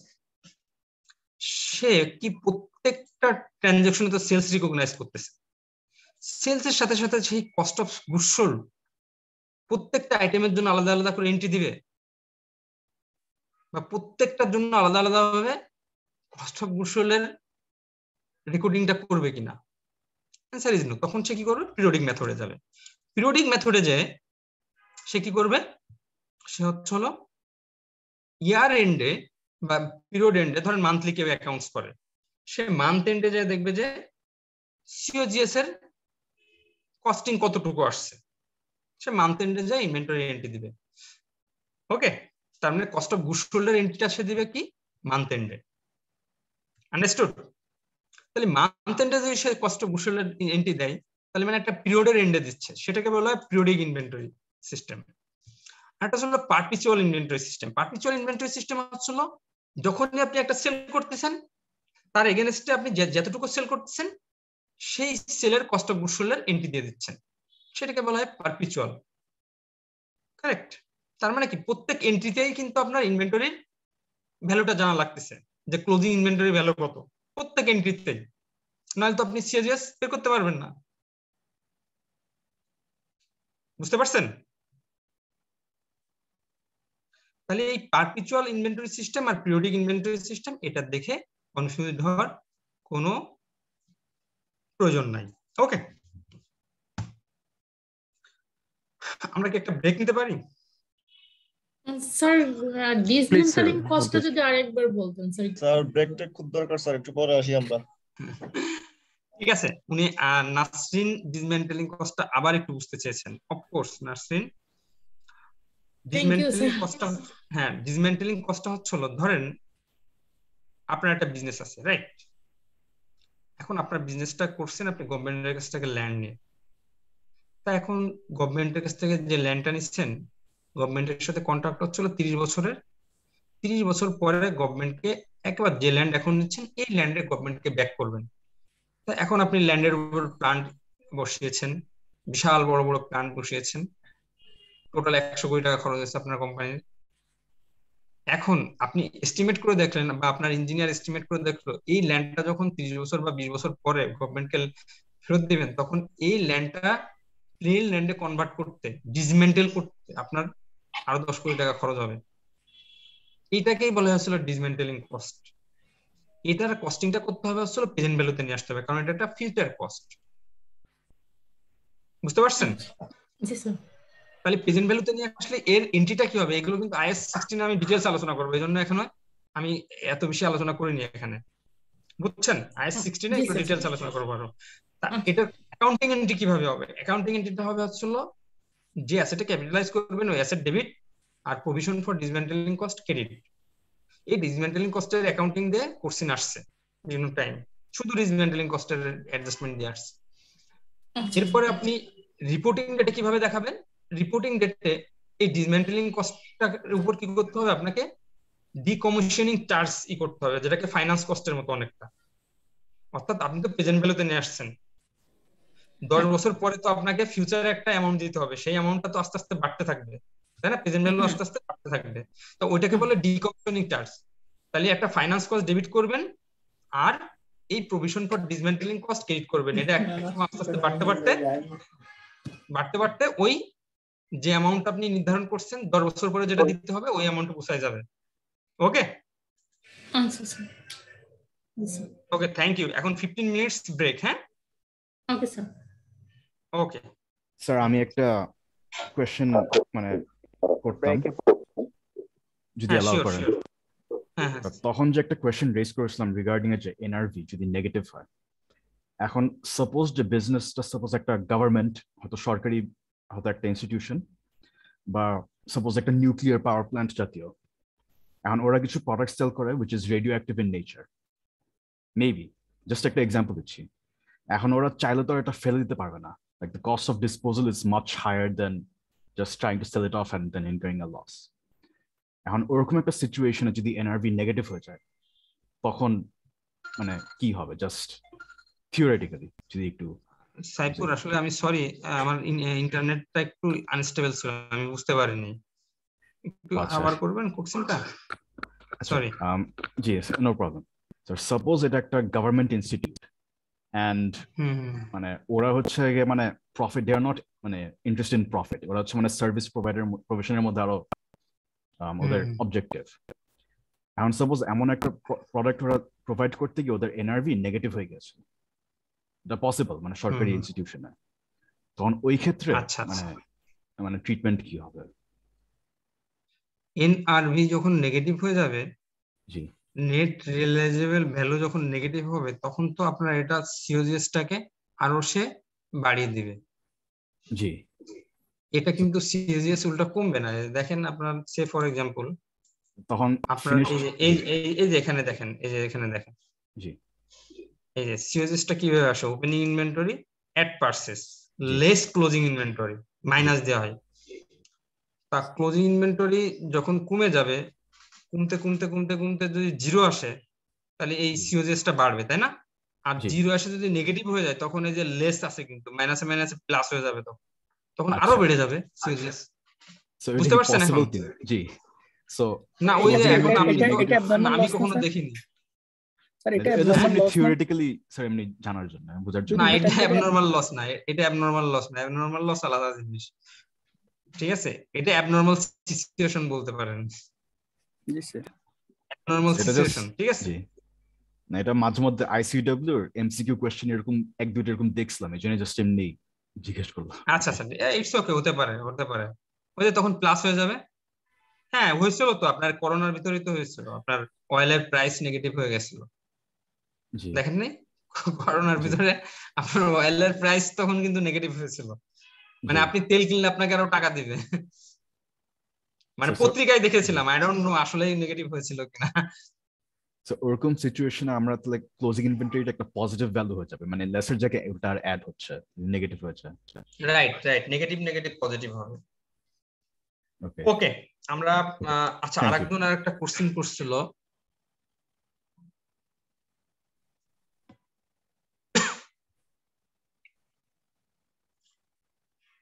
there will be no value of inventory but provision has to provide for, I guess provision মানে ওই তো ইনভেন্টরি রাইট অফ করতেছেন, সেটা তো আলাদা, তো কোনো প্রভিশনের বিষয় না।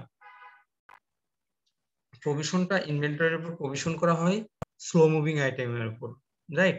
যে আপনি ধরতেছেন যে না, ইনভেন্টরিটা স্লো মুভ করতেছে, বা ভবিষ্যতে এটা যে প্রাইস আছে সেই প্রাইসের আপনি সেল করতে পারবেন না, এরকম যদি মানে গেস থাকে, তাহলে হচ্ছে হলো আপনি সেটা প্রভিশন করতে পারেন, সেটা এক জিনিস। আর আপনার রাইট অফটা হচ্ছে হলো যখন অলরেডি আপনার প্রাইস কমে গেছে, রাইট? প্রাইসটা কমে গেছে, আপনি জানেন, নোন বিষয়টা আপনার নোন, তখন হচ্ছে হলো আপনি এটা রাইট অফ করতে হবে। তা উনি যে সিচুয়েশনটা বলছে, এটা রাইট অফই করতে হবে। Okay sir, is it not a break? Yes, break, but lots of questions have been asked me. I already That's departed why. and saw your view, then I came back. What's happening here? Okay, sir. Okay. Yeah, well, we should consider everyone's question. Okay. So now the break would be started, and from now we'll come back here after 15 minutes. Okay. Thank you. Thank you, sir. Thank you, sir.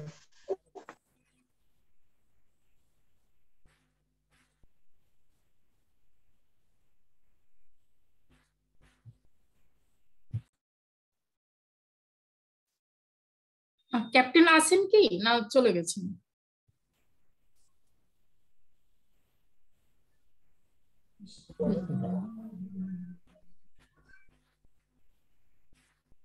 Excuse me, captain আছেন কি এখানে? ভাইয়া আজকে কোন চ্যাপ্টারটা sir শুরু করছে? Actually আমি সেটা প্রথমে ছিলাম না। ভাইয়া আপনার কথা না বোঝা যাচ্ছে না, অনেক দূর থেকে মনে হচ্ছে যে আপনি খুব স্লো বলতেছেন এরকম। IAS-2 পড়াচ্ছে। চ্যাপ্টার না, IAS চ্যাপ্টার 6 চ্যাপ্টার 6 ও আছে অবশ্য। আচ্ছা, থ্যাংক ইউ ভাইয়া। এরপর আপনাদের রেসপন্সিবিলিটি হবে বাসায় কিছু প্র্যাকটিস করার। ওকে স্যার, একটু ইন্টারাপ্ট করতেছি। হ্যাঁ শিওর। স্যার, আমাদের IAS-2 থেকে কি এতটুকু আর কিছু লাগবে? না, এটা যথেষ্ট, যতটুকু আমরা পড়েছি যথেষ্ট। এটা এর জন্য তো স্মল স্ট্যান্ডার্ড। আচ্ছা, এখন আমি আসি IFRS 15, ভেরি ইম্পর্টেন্ট আপনার এই স্ট্যান্ডার্ডটা, এবং প্রত্যেকবারই কিছু কোশ্চেন থাকে, কোন অ্যাডজাস্টমেন্ট হলো থাকে সময়। আচ্ছা দেখি, revenue from contract with customer. আগে ছিল শুধু রেভিনিউ IAS 18 যেটা ছিল, এখন নামটা দিয়েছে revenue from contract with customer IFRS 15। এখন IAS 18 যখন ছিল, সাথে সাথে আরেকটা স্ট্যান্ডার্ড ছিল IAS 11, সেটাও রেভিনিউকে কভার করতো, বাট সেটা ছিল revenue from construction with construction contract, যেটা IAS 11 ছিল। তাই IAS 11 এবং IAS 18 দুইটাই রিপ্লেস হয়ে IFRS 15 আসছে। যাই হোক, এটা অনেক আগের কাহিনী, সেগুলো আর নাই আলোচনা করি। তাহলে এখন রেভিনিউতে 5 স্টেপ মডেল দিয়েছে। তাহলে 5 স্টেপ মডেলটা কি আমরা একটু বুঝি, আর এই কেনই বা 5 স্টেপ করলো সেটা আমরা একটু আলোচনার মাধ্যমে বুঝবো। প্রথমে বলছে first step, identify the contract with customer. এখন আপনি জিজ্ঞাসা করতে পারেন, স্যার একটা দোকানে যে আমি একটা প্রোডাক্ট কিনলাম, সেখানে তো কোনো কন্ট্রাক্ট থাকে না, তাহলে দোকানদার কি রেভিনিউ হবে না? এটা তার ডেফিনেটলি হবে। কন্ট্রাক্ট মিনস এটা নট নেসেসারি যে রিটেন হতে হবে। কন্ট্রাক্টটা রিটেন হতে পারে, ওরাল হতে পারে, অথবা ইমপ্লাইড হতে পারে, রাইট? এখন আপনাকে আগে আইডেন্টিফাই করতে হবে কাস্টমারের সাথে কন্ট্রাক্ট আছে কিনা, সেটা আইডেন্টিফাই করতে হবে। এবার দেন আপনি আইডেন্টিফাই করবেন, আইডেন্টিফাই দ্য পারফরম্যান্স অব্লিগেশন। অর্থাৎ এই কোম্পানি একটা আইটেম সেল করলো তার কাস্টমারের কাছে, তার কি কি পারফরম্যান্স অব্লিগেশন আছে সেটা আপনাকে আইডেন্টিফাই করতে হবে। ফর এক্সাম্পল, সিঙ্গেল বাংলাদেশ সে যখন এসি সেল করে, এয়ার কন্ডিশনার, সে কি করে, কয়েকটা পারফরম্যান্স অব্লিগেশন তার ওখানে থাকে। একটা হলো ফিজিক্যাল এসিটা কাস্টমারকে বুঝে দেয়া, আর একটা পারফরম্যান্স অব্লিগেশন থাকতে পারে ইনস্টলেশন সার্ভিস প্রোভাইড করা, আর একটা পারফরম্যান্স অব্লিগেশন থাকতে পারে after sale 2 years support service দেয়া, রাইট? তাহলে দেখেন এখানে পারফরম্যান্স অব্লিগেশন কিন্তু 3টা। আপনারা জানেন যে একটা এসি কিনলে সাধারণত এই 3টা সার্ভিস প্রোভাইড করে থাকে কোম্পানি। তা কোম্পানি যখন একটা এসি সেল করতেছে বা এয়ার কন্ডিশনার সেল করছে, এয়ার কন্ডিশনারের দাম ধরেন 1 লাখ টাকা, এখন সিঙ্গার কি সাথে সাথে 1 লাখ টাকা রিকগনাইজ করে দেবে রেভিনিউ হিসাবে?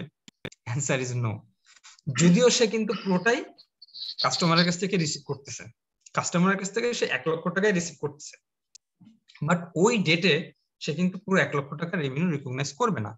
কেন? কারণ তার পারফরম্যান্স অবলিগেশন আছে 3টার মাঝে তাকে অ্যালোকেট করে দিতে হবে। এরপরে বলছে determine the transaction price. Sometimes transaction price determine করাও অনেক কঠিন, সেগুলোর এক্সাম্পল সহকারে পরে আমরা দেখব। ট্রানজাকশন প্রাইসটা যখন আপনি ডিটারমিন করবেন, আমি ধরলাম 1 লক্ষ টাকার এসির প্রাইস, এই প্রাইসটা কি করতে হবে? আপনাকে অ্যালোকেট করে দিতে হবে। Allocate the transaction price. Allocate two what? কিসে অ্যালোকেট করবেন? Allocate among performance obligation. যে সকল পারফরম্যান্স অবলিগেশন আছে সেখানে অ্যালোকেট করে দেবেন। এখানে আমি 3টা পারফরম্যান্স অবলিগেশনের এক্সাম্পল দিয়েছি। ধরেন সিঙ্গার বাংলাদেশ যে ইনস্টলেশন সার্ভিসটা দেয়, এটা যদি সে আলাদাভাবে কাউকে দিত তাহলে সে 5,000 টাকা কাস্টমারকে চার্জ করত। তাহলে ইনস্টলেশন সার্ভিসের জন্য সে কত রেভিনিউ রিকগনিশন করে? 5,000 টাকা। এবার আসেন যে ওয়ারেন্টি সার্ভিস দিচ্ছে, সেই ওয়ারেন্টি সার্ভিসের জন্য তার আরো 5,000 টাকা সে কস্ট ইনকার করবে, আরো 5,000 টাকা ইনকার করবে, যেটা ওয়ারেন্টি সার্ভিসের জন্য হবে। তাহলে এই ওয়ারেন্টি সার্ভিস আর ইনস্টলেশন সার্ভিসের জন্য যে রেভিনিউটা, সে সেটা কি করবে? ডেফার্ড করবে। ডেফার্ড করে সে যখন এই সার্ভিসগুলো প্রোভাইড করবে তখন এই ডেফার্ড রেভিনিউটাকে সে রিকগনাইজ করবে, রাইট? তাহলে কেমন হতে পারে? সিম্পলি আমরা দেখি, এখানে যদি একটু দেখি,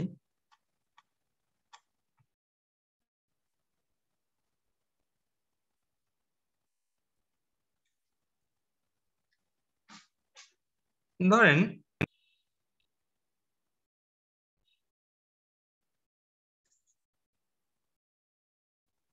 একটা আইটেমের কস্ট হচ্ছিল, কস্ট না সরি, প্রাইস হচ্ছিল, প্রাইস ফর এক্সাম্পল 100,000, কিন্তু এটার সাথে আপনি কি দিচ্ছেন?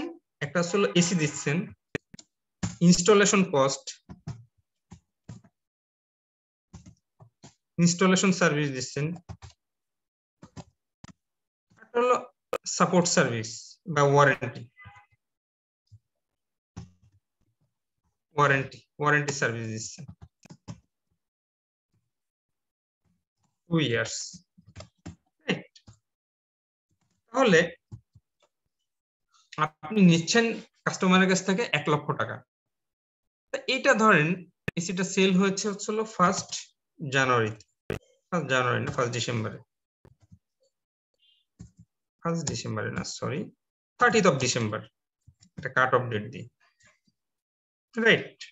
30th ডিসেম্বর 2021 আপনি ইনস্টলেশন করে দেয় 15 দিন পর।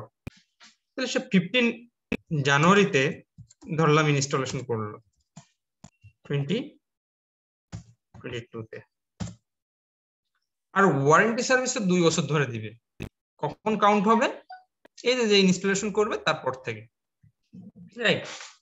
তাহলে এই কোম্পানি সে যখন 1 লক্ষ টাকা কাস্টমারের কাছ থেকে রিসিভ করতেছে, সে ক্যাশ তো 1 লক্ষ টাকা দিল ডেবিট, ক্রেডিটটা কি করবে? Sir revenue, sir revenue credit করবে, আর ওয়ারেন্টি সার্ভিস ক্রেডিট করবে এবং ইনস্টলেশন কস্ট ক্রেডিট করবে। স্যার ডিফার রেভিনিউ ক্রেডিট করবে, রাইট, ডেফার্ড রেভিনিউ ক্রেডিট করবে, রেভিনিউ ক্রেডিট করবে 10,000 টাকা। যখন সে ওয়ারেন্টি সার্ভিসটা প্রোভাইড করবে এই 15 তারিখে, এইটার জন্য যে 5,000 টাকা সে চার্জ করে কাস্টমারকে 5,000, এই 5,000 সে কি করবে? এই ডেফার্ড রেভিনিউ ডেবিট করে দেবে আর রেভিনিউ ক্রেডিট করবে, তাই না? আর এই ওয়ারেন্টির যে 2 বছর দিছে, 1 বছর অতিবাহিত হলে তখন 2,500 টাকা সে কি করবে? ওয়ারেন্টি সার্ভিসের জন্য যে 5,000 টাকা করতেছে, এটা 2 বছরের ভিতরে অ্যালোকেট করে দেবে। 1 বছর গেলে সে 2,500 টাকা রেভিনিউ রিকগনিশন করবে, অর্থাৎ deferred revenue debit, revenue credit. আচ্ছা, ডেফার্ড রেভিনিউটা হচ্ছিল যে সার্ভিসের টাকা আপনি নিয়ে নিয়েছেন বাট সার্ভিসটা এখনো দেন নেই, সেটাকে ডেফার্ড বলে, রাইট? টাকা আপনি নিয়ে নিয়েছেন, অ্যাডভান্স নিয়ে নিয়েছেন, বাট সার্ভিসটা এখনো দেন নেই। আন্ডারস্টুড? আর যখন সার্ভিসটা দেবেন তখন কি হবে? এই ডেফার্ড রেভিনিউ তো একটা লায়াবিলিটি, তাহলে ওই লায়াবিলিটি অনেকটা বলতে পারেন অ্যাডভান্স ফ্রম কাস্টমার, রাইট? অনেকটা হলো এরকমই। তাহলে ওই ডেফার্ড রেভিনিউ ডেবিট হয়ে যাবে আর রেভিনিউটা ক্রেডিট হবে। আন্ডারস্টুড? বুঝতে পারছেন তাই না? ওয়ারেন্টি সার্ভিসটা যদি আরো বেশি দেওয়া লাগে সেক্ষেত্রে ওয়ারেন্টি যদি 10 বছরের ভিতরে হয় 10 বছরের ভিতরে ভাগ হয়ে যাবে 500 টাকা করে, কিন্তু for the time being, right? Understood? Yes sir. আচ্ছা স্যার, ইনস্টলেশন কস্ট হতে পারে, কিন্তু স্যার এই যে এই ওয়ারেন্টি চার্জটা কেন ডেফার্ট হবে? ওয়ারেন্টি চার্জটা ডেফার্ট হবে কিন্তু ইনস্টলেশন চার্জ কেন ডেফার্ট হবে? ওটা তো স্যার ওই দিনই দিতেছে। কেন ওই দিনে কই দিচ্ছে? আমি যে দেখালাম না 15 দিন পরে দেয়, বা স্যার একদিন পরে যদি দেয় ভালো করে ওটা তো দেখেন না। ওই দিনে বলছি আমি এখানে এই যে অতিরিক্ত মানে আনা যাবে না, ইনফরমেশন আনা যাবে না। যতটুকু ইনফরমেশন আমি বলছি সেটাই করবেন, খালি শুধু সময় নষ্ট হবে। 15 জানুয়ারিতে বলছি আমি যে ইনস্টলেশনটা করবে। জি স্যার। ওকে। সাধারণত কি হয়, যেমন এই যে ধরেন আমি একটা সোফা কিনলাম, এই সোফা কিন্তু ডেলিভারি দিয়ে যায় কোম্পানি, তা এটা কিন্তু যেদিন কিনা হয় ওই দিন দেয় না, এটা দেয় আরো অনেক পরে। না সরি, এটা এই এক্সাম্পলটা হলো না।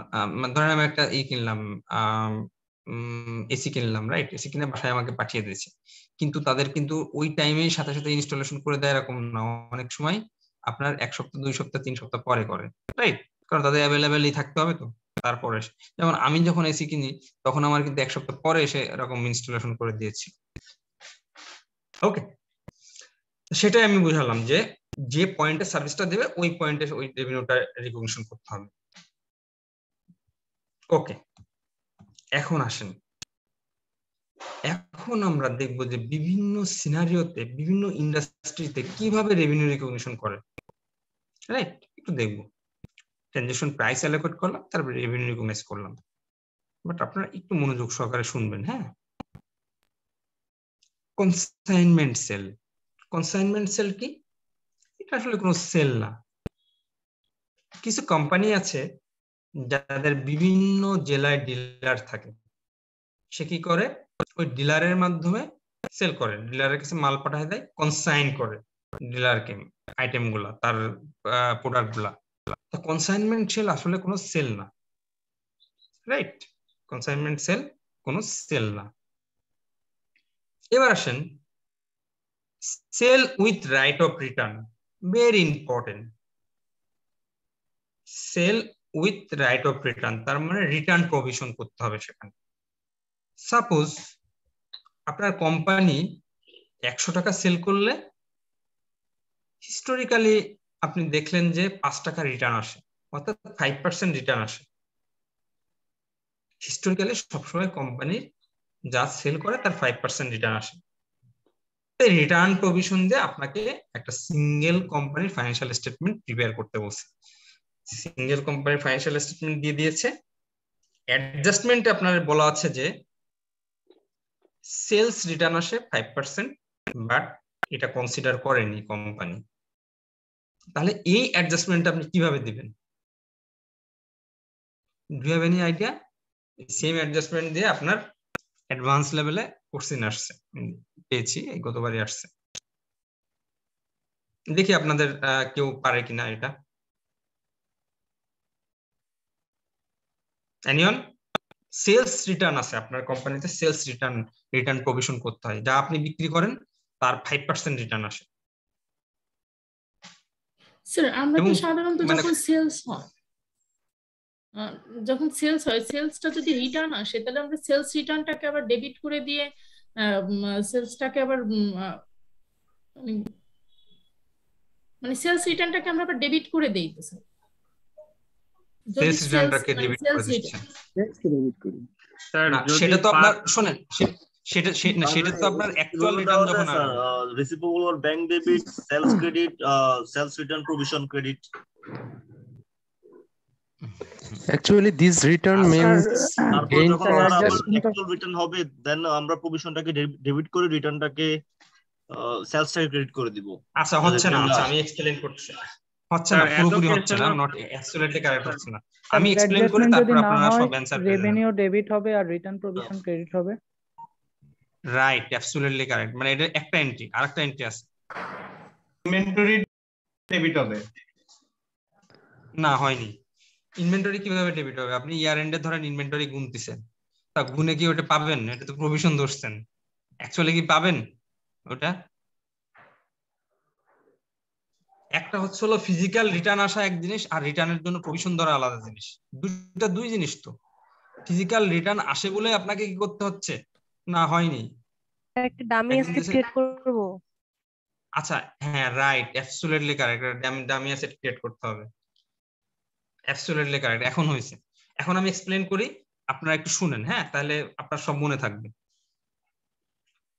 সাপোজ আপনার কোম্পানি 10 কোটি টাকা সেল করছে, 100 মিলিয়ন টাকা ক্যাশ রিসিভ করছে। তা হিস্টোরিক্যালি আপনি দেখেন যে 10% রিটার্ন আসে, যা গুডস আসে 10% রিটার্ন আসে। তা এই ক্ষেত্রে কিন্তু আপনার 10 কোটি টাকা আপনার সাথে সাথে রেভিনিউ রিকগনাইজ করতে পারবেন না, যেহেতু আপনার রিটার্ন আসে, আপনাকে রিটার্ন প্রভিশন করতে হবে। তা আপনাদের হলো রিটার্ন আসবে যখন তখন এন্ট্রি দেবো? নো, আপনাকে ইমিডিয়েটলি প্রভিশন করতে হবে। অ্যাকাউন্টিং তো ওরকম হয় না, ওই ইন্টারমিডিয়েটে যে অ্যাকাউন্টিং শিখে আসছেন ওটা তো এই জায়গায় অ্যাপ্লাই করলে হবে না। আপনাকে যখন সেলসের ট্রেন্ড দেখতে হবে, যে সেলসে যদি আপনার 10% রিটার্ন আসে তাহলে 10% আপনাকে প্রভিশন করতে হবে। ওকে, আচ্ছা, তাহলে 10% প্রভিশন করলেন, তাহলে কিভাবে করছেন? সেলস ডেবিট করছেন, রেভিনিউ ক্রেডিট করছেন, আর রিটার্ন প্রভিশন ক্রেডিট করছেন। তাহলে দেখেন আপনি রেভিনিউ রিকগনিশন করলেন 90 মিলিয়ন বা 9 কোটি টাকা, কিন্তু আপনার সিওজিএস এ কিন্তু আপনার 10 কোটি টাকার জন্য যে সিওজিএস সেটাই কিন্তু রয়ে গেছে, তাই না? আমি ধরলাম সিওজিএস হচ্ছে 80%, টোটাল সেলসের 80%। তাহলে এই যে 80% না, অনেক বিজনেসে সিওজিএস অনেক বেশি থাকে, ধরলাম আমি 95। অনেক কোম্পানি আছে যে 5% প্রফিট করে না, 95 হচ্ছে সিওজিএস, 5% তার প্রফিট হয়, ধরে নিলাম। এখন তাহলে তো আপনি এই 100 টাকার এগেনস্টে আপনার সিওজিএসটা রয়েছে, তাহলে সিওজিএসটা কি আপনার কমাইতে হবে না? আপনাকে তো সিওজিএস নিয়ে আসতে হবে, এই 90 এর জন্য যে সিওজিএস সেটা নিয়ে আসতে হবে, 90 এর জন্য যে সিওজিএস সেটা নিয়ে আসতে হবে। তাহলে 5% আপনি প্রফিট করেন, আর 90 এর জন্য যে সিওজিএস সেটা নিয়ে আসতে হবে, তাহলে 95%। এটি 85.5, এটা হচ্ছে আপনার সিওজিএস, তাই না? তাহলে আপনার এই 10টা আপনি রিটার্ন প্রভিশন করতেছেন, সেটার জন্য সিওজিএস কত টাকা আপনাকে ক্রেডিট করতে হবে? 0.95, রাইট? 9.5 মিলিয়ন হচ্ছে আপনাকে ক্রেডিট করতে হবে। আমি এটা একটু সিম্পলিফাই করে দিই, এটা 95% না ধরে আমি 80%ই ধরি। ওকে, বুঝতে আপনাদের সুবিধা হবে।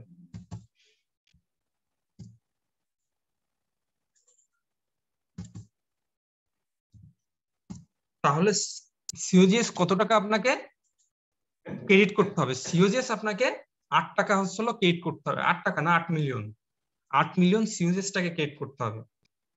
তার মানে ক্রেডিট করে দিলে সিওজিএস অ্যাকচুয়ালি আপনি দেখাবেন 72, রাইট? আপনার আছে 80, আপনি দেখাবেন 72, কারণ 8 টাকা আপনি ক্রেডিট করে দেবেন। তাহলে কি করবেন? একটা ডামি অ্যাসেট তৈরি করবেন, asset for return goods. Return goods এর জন্য একটা ডামি অ্যাসেট ক্রিয়েট করবেন, আর সিওজিএস ক্রেডিট করবেন 8 মিলিয়ন। এরপরে অ্যাকচুয়ালি যখন রিটার্নটা আসবে তখন এই ডামি অ্যাসেটটা ক্রেডিট করে দেবেন আর ইনভেন্টরি ডেবিট করবেন। আন্ডারস্টুড? স্যার আবার একটু রিপিট করুন। রিপিট করলে ভালো হবে। অবশ্যই রিপিট করব। ধরেন একটা আপনি ক্যাশে সেল করছেন অথবা অ্যাকাউন্ট রিসিভেবলে সেল করছেন, মানে ক্রেডিটে সেল করছেন 10 কোটি টাকা। আপনার হিস্টোরিক্যাল ট্রেন্ড বলে যে যা সেল করেন তার 10% রিটার্ন আসে। তাহলে আপনি রেভিনিউ রিকগনিশন করবেন 90 মিলিয়ন আর 10 মিলিয়ন রিটার্ন প্রভিশন করবেন।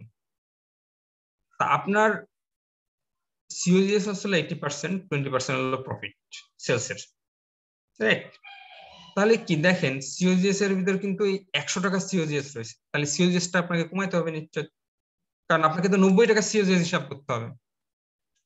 তাহলে যেহেতু আপনার 20% প্রফিট, রাইট, 20% প্রফিট আর 80% হলো সিওজিএস, রাইট? তাহলে 20% কত আসে? এই 90 টাকার 8 টাকা, রাইট? 8 টাকা হলো প্রফিট আসে, সরি প্রফিট না, 8 টাকা হলো যেটা রিটার্ন গুডস, রিটার্ন গুডস এর সিওজিএস কত? সিওজিএস, রাইট, রিটার্ন গুডস কত? 10 টাকা, 10 টাকার সিওজিএস কত? 8 টাকা। তাহলে এই 8 টাকা তো অ্যাকচুয়ালি আমার বিক্রি হচ্ছে না, তাহলে এটার কি করব? এই সিওজিএসটা আমি কমাই দেব। তাহলে সিওজিএস ক্রেডিট করব আর একটা ডামি অ্যাসেট ডেবিট করব। যখন অ্যাকচুয়ালি এটা ফেরত চলে আসবে কাস্টমারের কাছ থেকে, তখন ইনভেন্টরি ডেবিট এই ডামি অ্যাসেটটা ক্রেডিট হবে। এখন কি বুঝছেন? হ্যালো স্যার, যদি রিটার্ন না আসে অ্যাকচুয়ালি তখন আমাদের ট্রিটমেন্টটা কি হবে? এটা তো একটা অ্যাজাম্পশন, রিটার্ন আসবে না মানে আপনার কি একটা সেল হবে? এরকম লাখ লাখ সেল হবে। আমি প্রত্যেকটা ট্রানজাকশনে 10% রিটার্ন আসবে ধরে প্রভিশন করতেছি। এই প্রভিশন তো হচ্ছে যে অ্যাজাম্পশনের উপর ধরতেছি, যদি আনসার্টেনলি রিটার্ন না আসে আপনি আবারই সেম কথা বলতেছেন। আপনার তো 1 লক্ষ সেল হয়, 1 লক্ষ টোটাল সেল হয়, থাউজেন্ডস অফ সেল হয়, 10th of 1000 সেল হয়। তা এর ভিতর তো রিটার্ন একেবারে আসবে না এরকম তো না। যদি না আসে তখন এটা রিলিজ করে দেবেন, তখন আবার কি হবে? রেভিনিউটা ক্রেডিট হবে। স্যার আমার একটা কোশ্চেন ছিল। হ্যাঁ হ্যাঁ বলেন। স্যার আমরা তো হয়তো বা যখন আমার গুডসটা রিটার্ন আসলো তখন আমরা দামি অ্যাসেটটাকে ক্রেডিট করে অ্যাসেটটা জিরো করে দিলাম আর ইনভেন্টরি ডেবিট করে দিলাম, কিন্তু ইনভেন্টরিটা তো রিসেলেবল নাও হইতে পারে। সেক্ষেত্রে আমি যখন এটাকে ইনভেন্টরিকে রাইট আপ করবো তখন কি পিএল এ দেখাবো? অবশ্যই অবশ্যই রাইট আপ করবেন, তখন তো রাইট আপ করবেন। আগে তো আপনাকে এই এন্ট্রি দিয়ে নিতে হবে, তারপরে ইনভেন্টরি রাইট আপ করবেন, ওটা আলাদা জিনিস। তখন কি স্যার পিএল এ দেখাবো নাকি সিওজিএস এর সাথে দেখাবো? যখন ইনভেন্টরি রাইট আপ করবেন অটোমেটিক্যালি এটা সিওজিএস এ চলে যাবে, এটা তো পিএনএল এর আলাদাভাবে দেখানো লাগবে না। ইনভেন্টরি রাইট আপটা অটোমেটিক্যালি সিওজিএস এ চলে যায়, রাইট? স্যার আমাকে একটু আরেকবার একটু রিপিট করতে, যদি আমি 10% রিটার্ন প্রভিশন রাখি স্যার, হ্যাঁ, এইখান থেকে যে 80% আর 8% এর এই জিনিসটা আরেকবার একটু বললে ভালো হতো। আচ্ছা আরেকবার বলবো, সমস্যা নেই। এখন একটা বলতে বলতে কিন্তু ক্লাস শেষ হয়ে যাবে আবার, দেখেন বুঝছেন, একটু মনোযোগ সহকারে শুনতে হবে।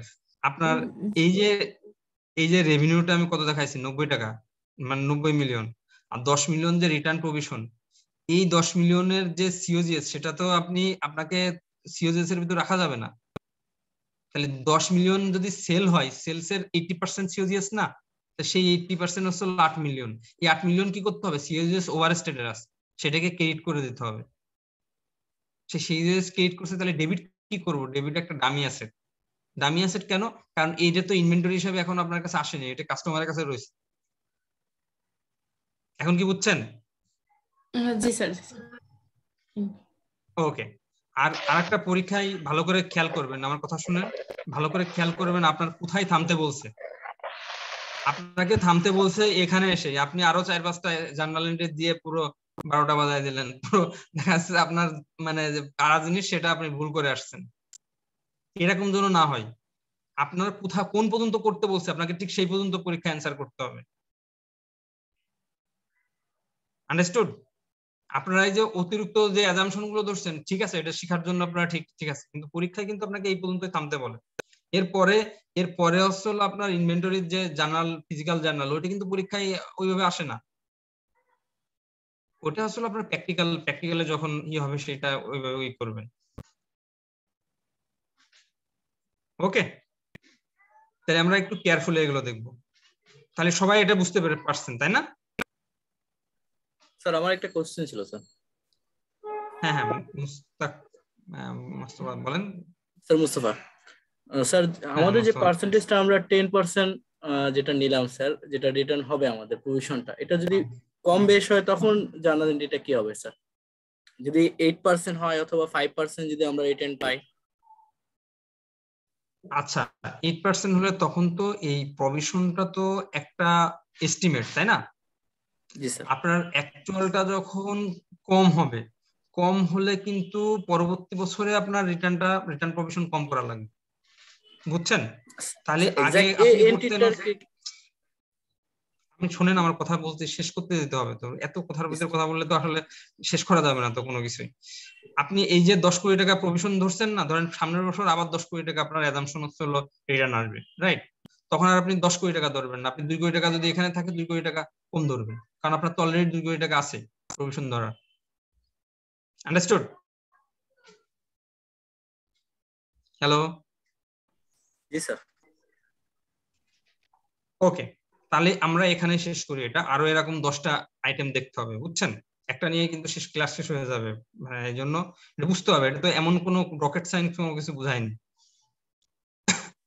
এটা পরীক্ষায় ইউজুয়ালি আপনার এরকম থাকবে যে সেলস এর ভিতর রিটার্ন আছে যেটা অ্যাডজাস্ট করা হয়নি, এখন আপনি এন্ট্রি দেন, 10% অসল আপনার প্রভিশন ধরবেন।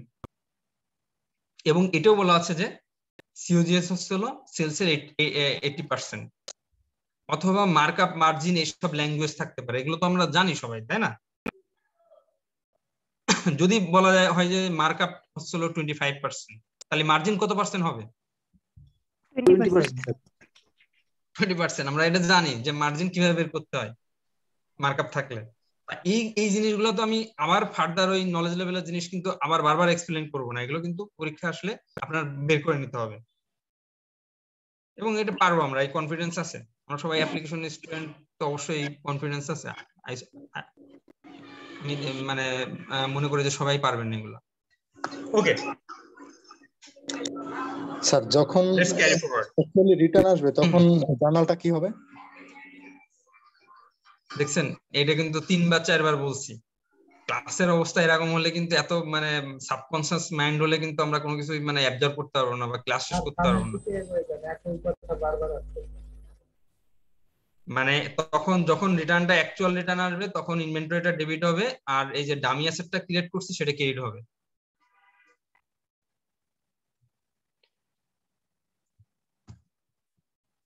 আচ্ছা এবার আসেন রিপারচেজ এগ্রিমেন্ট। অনেক সময় থাকে যে একটা আইটেম আপনি সেল করছেন, বাট কাস্টমারের সাথে কন্ট্রাক্ট হলো আফটার 2 ইয়ার্স আপনি ওটা রিটার্ন নেবেন আবার। এই ধরনের রিপারচেজ এগ্রিমেন্ট আসলে কোনো সেল না, এটা লোন। তাহলে এটা ট্রিটমেন্ট কি হবে? এটা কিন্তু আসছে পরীক্ষা, এর আগে আসছে আইসিডব্লিউ তে, আইসিএবি তে, বিভিন্ন জায়গায় আসছে। রিপারচেজ এগ্রিমেন্ট যদি থাকে তা সেটা আমরা কিভাবে লোন হিসাবে ট্রিট করব? এটা যদি কোনো সেলস এর ভিতর থাকে, সেলস থেকে আমরা সরাই নিব, সেটা আমরা কি করব? লোন হিসাবে লায়াবিলিটি সাইডে নিয়ে যাব। ওকে, তাহলে সেলস ডেবিট করে দেবো, লোনটা ক্রেডিট করব, তাই না? আচ্ছা এটা বুঝতে পারছেন? একটু স্যার বুঝতে পারছি, একটু প্র্যাকটিক্যাল অ্যাসপেক্টে যদি বলতেন কোন টাইপের মানে কোম্পানিগুলোতে ন্যাচারালি এই ধরনের ট্রানজাকশন গুলো হয়? এই ধরনের ট্রানজাকশন হয় হলো আপনার সাধারণত লিজিং কোম্পানিতে এরকম ট্রানজাকশন হয়। এই ধরনের ট্রানজাকশন তো ইউজুয়াল ট্রানজাকশন না। ইন্ডাস্ট্রিতেও হয় স্যার, এটা কেমিক্যাল গুলো স্যার হতে পারে, কেমিক্যাল গুলো লোন নেওয়া হয় স্যার। রাইট। রিপারচেজ এগ্রিমেন্ট থাকলে ওটা অ্যাকচুয়ালি লোন, ওটা অ্যাকচুয়ালি আপনার কোনো সেল না। ওকে, এইবার আসুন very important, customer royalty programme. মনোযোগ সহকারে শুনলে এগুলো আসলে তো মানে এগুলো তো সায়েন্সের অনেক ফিজিক্স আছে, অনেক কঠিন, ওইগুলা তুলনায় অ্যাকাউন্টিং কিন্তু এত কঠিন না, বুঝছেন? মনোযোগ সহ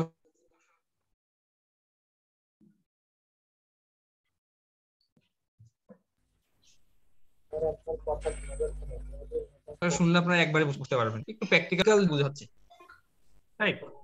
আচ্ছা, এবার আসেন কাস্টমার রয়্যালটি প্রোগ্রাম। খুব মনোযোগ সহকারে শুনেন। কাস্টমার রয়্যালটি প্রোগ্রামের একটা এক্সাম্পল বলি, যেটা আপনারা নিয়মিত করেন।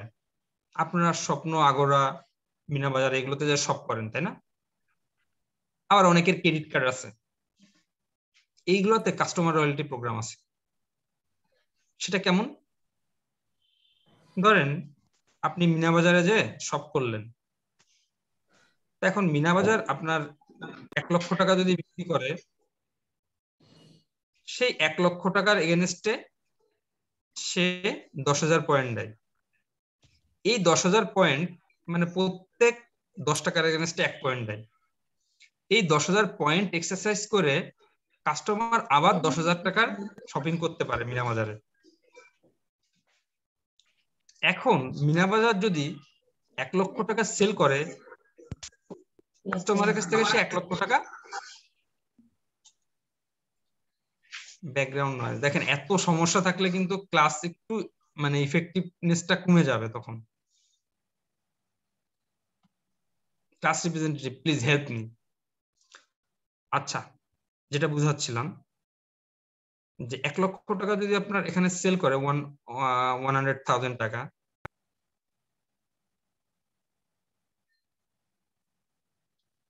কাস্টমার রয়্যালটি প্রোগ্রাম লেখা আছে, পি এর স্থানে জি হয়ে গেছে আর কি, ওটাই। ও আচ্ছা আচ্ছা আচ্ছা, জাস্ট কিছু না আর কি। হ্যাঁ, রাইট। আচ্ছা, তাহলে 10,000 পয়েন্ট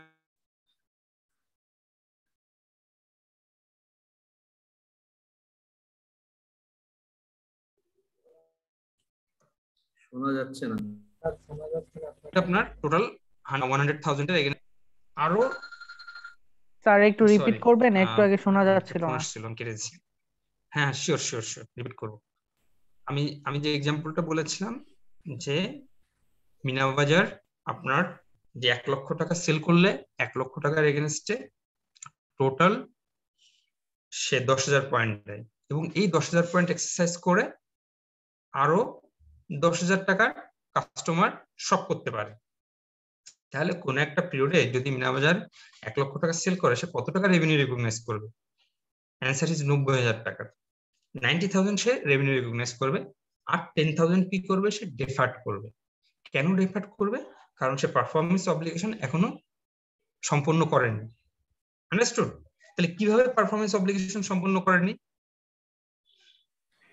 ওই যে সে 1 লাখ টাকা নিল, কিন্তু 90,000 টাকা সে মানে অ্যাকচুয়ালি তার ইনকাম, কারণ 10,000 টাকা তো এই 10,000 টাকা পরবর্তীতে ওই কাস্টমার আবার নিতে পারবে তার কাছ থেকে। Right right, absolutely correct. হ্যাঁ, দ্যাটস হোয়াই এটা কি করেছে, সেটাকে ভাগ করে রাখে। যখন কাস্টমার এই 10,000 পয়েন্ট এক্সারসাইজ করবে, 10,000 পয়েন্ট এক্সারসাইজ করবে, তখন সে এটা ডিফার্ড রেভিনিউ ডেবিট করবে, রেভিনিউ ক্রিয়েট করবে। আন্ডারস্টুড? জি স্যার। স্যার এটা মানে আমাদের দেশে এখন অনেকগুলো শপেই দিয়ে থাকে, ইউজুয়ালি দেখা যায়। এখন অ্যাকাউন্টিং ওইভাবে করে কিনা সেটা হলো বিষয়। হ্যাঁ হ্যাঁ। আচ্ছা, এখন আসেন আরেকটা জিনিস আপনাদের বুঝাই। ধরেন এই যে কাস্টমার রয়্যালটি প্রোগ্রামের যে পয়েন্টগুলো, এই পয়েন্টগুলোর আবার একটা মেয়াদ থাকে। আচ্ছা, সেই মেয়াদ কত? ধরেন 6 মান্থ হতে পারে, অথবা 1 ইয়ার হতে পারে। দেখেন আপনারা এত সিনিয়র, এখানে অ্যাপ্লিকেশন লেভেলে আছেন, এখানে অনেকেই বিভিন্ন জায়গায় জব করেন। একটা ক্লাস নিচ্ছি, আসলে তো ফিজিক্যাল ক্লাস নেওয়া সম্ভব হয়নি বলে তো অনলাইনে ক্লাস নিচ্ছি। আমি কিন্তু ক্লাস কোনোভাবেই সুষ্ঠুভাবে নিতে পারছি না, কন্টিনিউয়াস ব্যাকগ্রাউন্ড নয়েজ আসতেছে। আর আমি মনে হয় এই পর্যন্ত 50 বারের উপরে স্যার সবাইকে মোড করে দেওয়া দরকার। আচ্ছা, আমি এখন আর কোনো কোশ্চেন নেব না, আমি বলবো আপনারা শুনবেন। এখন সবাইকে মিউট করে দেন। হোস্ট যিনি আছেন কপিল বিশ্বাস, ফোর্স মিউট করে দেন।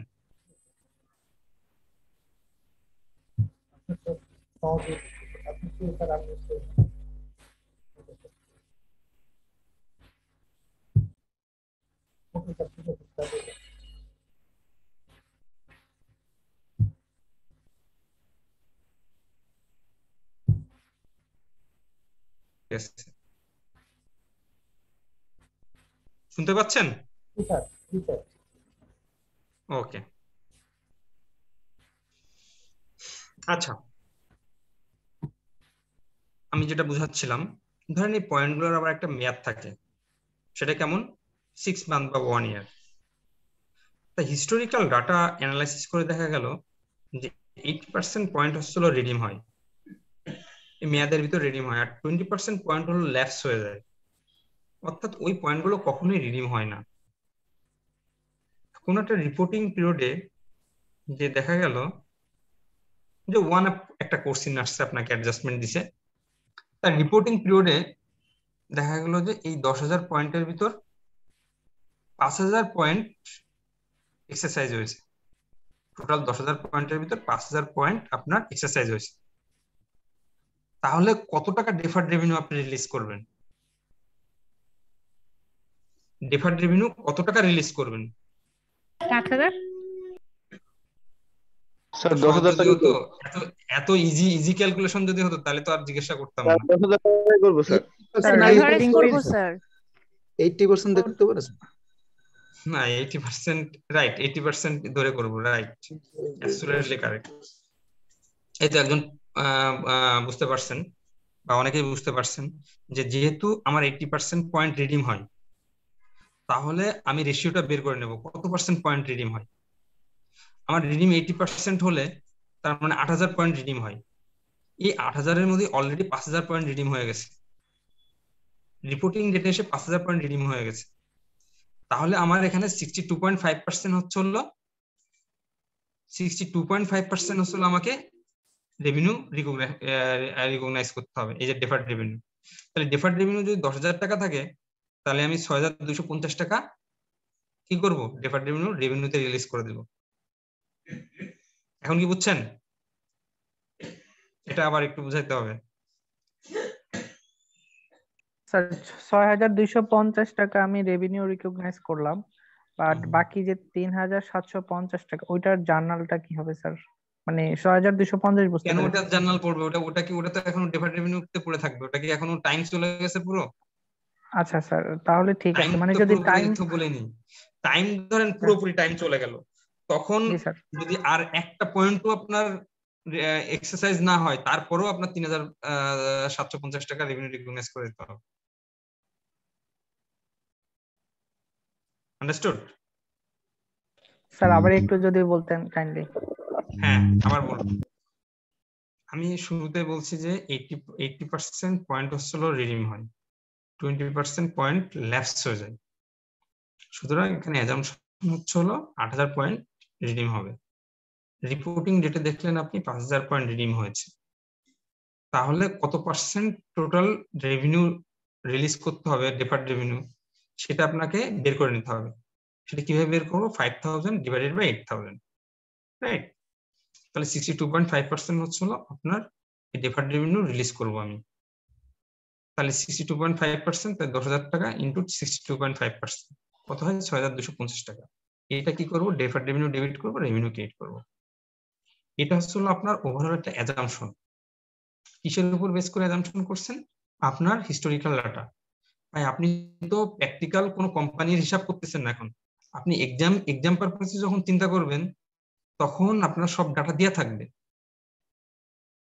আপনাকে এখানে এসে এই পর্যন্ত এসে থেমে যেতে হবে, এই পর্যন্ত আপনাকে বের করতে বলবে। এখন ধরেন আপনি আগরাতে জব করেন ফাইন্যান্স ডিপার্টমেন্টে, তখন আপনাকে প্রত্যেক এন্ট্রিতেই আপনি যা সেল করবেন তার এগেনস্টে এইভাবে আপনার একটা প্রভিশন করা হয়, রাইট? সেই প্রভিশন করতে হবে এবং রিপোর্টিং ডেটে যায় দেখতে হবে যে আপনার টোটাল কত পয়েন্ট এক্সারসাইজ হয়েছে, টোটাল কত পয়েন্ট অ্যালাউ করছেন আর কত পয়েন্ট এক্সারসাইজ হয়েছে, আর কত পয়েন্ট হচ্ছে হলো হিস্টোরিক্যালি এক্সারসাইজ হয়।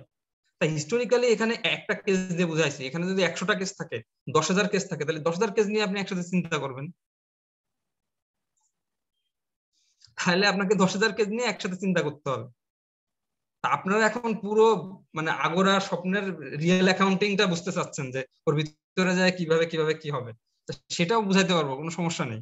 তখন আপনাকে কি করতে হবে? যে এই যে ধরে নেন যে টোটাল 1 লক্ষ কাস্টমার আছে, 1 লক্ষ না 10,000 কাস্টমার আছে, 10,000 কাস্টমার 1 টাকা করে পারচেজ করছে, রাইট? এবং প্রত্যেক 1 টাকায় 1 পয়েন্ট করে দিচ্ছেন, রাইট? 10,000 কাস্টমার আসলে 1 লক্ষ টাকা পারচেজ করছে, 10 টাকা করে পারচেজ করছে এবং প্রত্যেকে 1 পয়েন্ট করে পেয়েছে।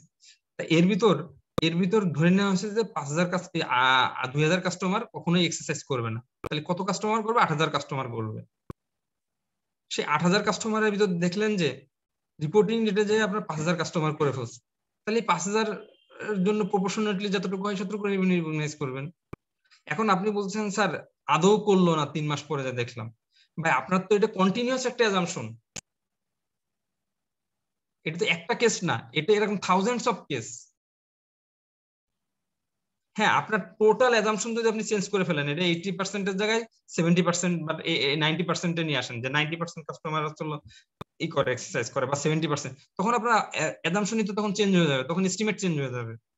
তাই এস্টিমেট চেঞ্জ হলে তখন এই ডেফার্ড রেভিনিউটাও চেঞ্জ হয়ে যাবে। Same, simple.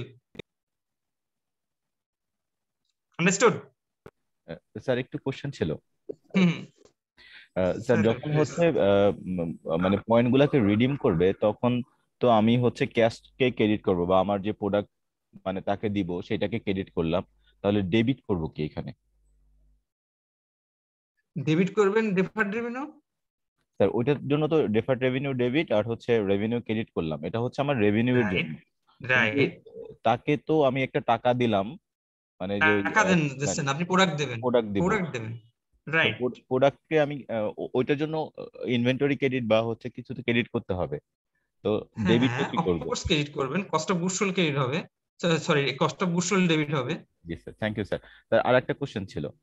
Cost of goods sold debit হবে, আর ক্রেডিট কি হবে? ইনভেন্টরি ক্রেডিট হবে। অফকোর্স। জি স্যার, আরেকটা কোশ্চেন ছিল স্যার, এই রিপারচেজ এগ্রিমেন্টের ক্ষেত্রে আমরা ওটাকে আমি একটা অ্যাসেটকে আমি আমার ইনভেন্টরিকে হচ্ছে রিপারচেজ এগ্রিমেন্টে আমি হচ্ছে দিলাম, এটাকে আমি লোন ধরবো। তো এক্ষেত্রে যখন আমি রিপারচেজ করব তখন তো ওই মানে যেই দামে সেল করেছিলাম সেই দামে না হইতে পারে, তো সেক্ষেত্রে ওই যে বাকি পোর্শনটা ওটা কি আমি ইন্টারেস্ট হিসাবে দেখাবো? Right, right, absolutely correct, interest হিসাবে কাউন্ট করবেন। জি, জি sir, thank you sir. Suppose এখানে 10 মিলিয়ন হচ্ছিল আপনার সেল করছেন, আর রিপারচেজ এগ্রিমেন্ট হচ্ছিল 12 মিলিয়ন, সাধারণত বেশি থাকে, তাহলে এই 2 মিলিয়ন হচ্ছিল আপনার ইন্টারেস্ট হবে। আন্ডারস্টুড? জি স্যার, এটা কি ওভার দ্য মানে পিরিয়ডে হচ্ছে সমান ভাগে ভাগ করবে, বা নাকি হচ্ছে মানে অন্য? না, এটা ওই যে অ্যামোর্টাইজ কস্ট মেথডে ওরকম হবে। জি জি থ্যাংক ইউ স্যার। ওকে, জি। আচ্ছা, এইবার আমরা কাস্টমার লয়্যালটি প্রোগ্রাম বুঝলাম। সেল উইথ ওয়ারেন্টি অব্লিগেশন, এটা একটু মনোযোগ সহকারে শুনেন। একটু আগে আমরা একটা এক্সাম্পল দিয়েছিলাম, সেখানে বলেছিলাম যে একটা এসি সেল করেছে সিঙ্গার, সেখানে ইনস্টলেশন সার্ভিস আছে আর ওয়ারেন্টি প্রভিশন আছে, ওয়ারেন্টি আছে, ওয়ারেন্টি অব্লিগেশন আছে। তা এরকম যদি হয়, সিঙ্গার নিজস্ব ইঞ্জিনিয়ার দ্বারা এই সার্ভিসগুলো প্রোভাইড করে থাকে, অর্থাৎ তার নিজস্ব ইঞ্জিনিয়ার বা মেকানিক আছে, তারা যায় এসি রিপেয়ার করে দেয়, তাহলে আপনি এটাকে ডেফার্ড রেভিনিউ হিসাবে ক্রিয়েট করবেন। সেখানে আপনার IFRS 15 এর অ্যাপ্লিকেশন হবে। আর যদি এরকম হয়, সিঙ্গার বাংলাদেশ ওই ওয়ারেন্টি প্রভিশনটা থার্ড পার্টির মাধ্যমে দেয়, অর্থাৎ সে এই সার্ভিসটা প্রকিউর করে, এটার জন্য তার আলাদা এক্সপেন্স ইনকার করে। থার্ড পার্টি আছে, থার্ড পার্টিকে বলে দেয়, সে যায় আপনাকে রিপেয়ার করে দেয় এবং থার্ড পার্টিকে একটা পেমেন্ট করে দেয়। তাহলে এই ওয়ারেন্টি অব্লিগেশনের জন্য যে এক্সপেন্সটা হবে, এটার জন্য প্রভিশনকে ক্রিয়েট করতে হবে, তখন আর ডিফার্ড রেভিনিউ ক্রিয়েট করা যাবে না। আন্ডারস্টুড? Yes sir. তাহলে সেকেন্ডটা হলো আমি যেটা বাইরের থেকে প্রকিউর করবেন, এরকম হলে ওই জায়গায় IAS 37 হবে, IAS 37 এর অ্যাপ্লিকেশন হবে। ওকে, তাহলে IFRS 15 কোথায় হবে আর IAS 37 কোথায় হবে আপনারা বুঝতে পারলেন? জি স্যার। একটা হলো যদি সেলফ সার্ভিস থাকে সেগুলো IFRS 15, আর বাইরের থেকে আলাদা নিলে IAS 37। Sir please repeat. Yes, self service যদি থাকে IFRS 15, অর্থাৎ আপনি নিজের এমপ্লয়ি দ্বারা এই সার্ভিসটা প্রোভাইড করতেছেন, আরেকটা হলো সার্ভিসটা অন্যের কাছ থেকে প্রকিউর করে তারপরে আপনি দিচ্ছেন, যেখানে আপনার আলাদা এক্সপেন্স ইনকার করতেছে, তাহলে হলো IAS 37 মানে ওই যে ওয়ারেন্টি প্রভিশন তখন ক্রিয়েট করবেন। ওকে স্যার IAS 37 তো সাধারণত কন্টিনজেন্ট অ্যাসেট অথবা লাইবিলিটি যেটাকে আমরা মিন করি সেটাই তো। এইখানে স্যার ওটার সাথে কিভাবে লিংক মানে এই হলো ব্যাপারটা কি? নাসরিন, IAS 37 কি শুধু কন্টিনজেন্ট লায়াবিলিটি আর কন্টিনজেন্ট অ্যাসেট আর কিছু নাই? ওর সাথে তো একটা মানে মেজর জিনিসটাই হলো স্ক্যাপ করে গেছেন। IAS 37 হলো provision, contingent asset and contingent liability, এবং IAS 37 এর ম্যাক্সিমামই হলো প্রভিশন নিয়ে, রাইট? জি স্যার। ওকে ওকে, এখন আসেন নন রিফান্ডেবল আপফ্রন্ট ফি। সেটা কি? কিছু সেল আছে যে সেলগুলো কোম্পানি বলে যে ওকে এটা যদি তুমি বাই করতে যাও তাহলে তোমাকে প্রোডাক্ট নেওয়ার আগে 10% অগ্রিম পেমেন্ট করতে হবে, এবং তুমি যদি কন্ট্রাক্টটা করতেছো প্রোডাক্টটা যদি না নাও তাহলে এই যে তুমি 10% দিচ্ছ এই আপফ্রন্ট ফিটা ফরফিটেড হয়ে যাবে। কোনো কোম্পানি যদি এই ধরনের নন রিফান্ডেবল আপফ্রন্ট ফি নেয় এবং সেটা যদি রেভিনিউর ভিতর ইনক্লুডেড থাকে, সেটা রেভিনিউ থেকে বাদ দিতে হবে। তাহলে নন রিফান্ডেবল আপফ্রন্ট ফি এটা আসলে রেভিনিউ না। এটাও আপনাকে যদি কোনো কোম্পানি নন রিফান্ডেবল আপফ্রন্ট ফি পায় তাহলে সে ক্যাশ ডেবিট করবে আর ডেফার্ড রেভিনিউ ক্রেডিট করবে। যখন সে আইটেমটা দিবে, ফিজিক্যালি বুঝে দিবে বা সার্ভিসটা প্রোভাইড করবে, তখন এই ডেফার্ড রেভিনিউটা সে ডেবিট করবে। যদি কখনো ফরফিচার হয়ে যায় তখন সে ডেফার্ড রেভিনিউ ডেবিট করে আদার ইনকাম ক্রেডিট করবে। আন্ডারস্টুড? তাহলে এক একটা সিনারিও কিন্তু এক এক ধরনের জার্নাল দিতে হবে। মানে সহজ জিনিস আপনারা সেম জিনিস বারবারই করেন, ঠিক আছে? আমি রিপিট করব। I am very please to make you understand again and again. ওকে, আবার রিপিট করব। আপনারা এই ধরনের কখনো সেল অবশ্যই দেখছেন যখন অডিট করতে গেছেন, যে কিছু সেল আছে যেখানে নন রিফান্ডেবল আপফ্রন্ট ফি থাকে, অর্থাৎ জিনিসটা কেনার আগেই 10% বা 15% একটা আপফ্রন্ট ফি দেওয়া হয়, রাইট? আচ্ছা, যদি আপফ্রন্ট ফিটা কি স্যার? আপফ্রন্ট ফি, আচ্ছা, এই যে ধরেন আপনি 100 টাকা আসলে একটা জিনিসের 1000 টাকা একটা জিনিসের দাম, তা এই জিনিসটা নেওয়ার আগেই আপনাকে 100 টাকা দিয়ে দিতে হবে, 10%, রাইট? এটাকে আপফ্রন্ট ফি বলে। এখনো নেন নেই, অ্যাডভান্স করছেন সেটা। আচ্ছা, এবং এখানে বলা আছে যে যদি এটা না নেন, 1 মাসের ভিতর যদি এটা না নেন তাহলে এটা ফরফিট হয়ে যাবে। ওকে, তা এইটাই আমি বুঝাচ্ছিলাম যে নন রিফান্ডেবল আপফ্রন্ট ফি এটা ফরফিট হয়ে যাবে 1 মাসের ভিতর না নিলে। তা এটা যদি রেভিনিউর ভিতর থাকে তাহলে আপনাকে কি করতে হবে? ওখানে অ্যাডজাস্টমেন্ট দিতে হবে। ওই রেভিনিউটা কি করবেন? তখন ডেবিট করে দেবেন আর ডেফার্ড রেভিনিউ ক্রেডিট করবেন। আন্ডারস্টুড?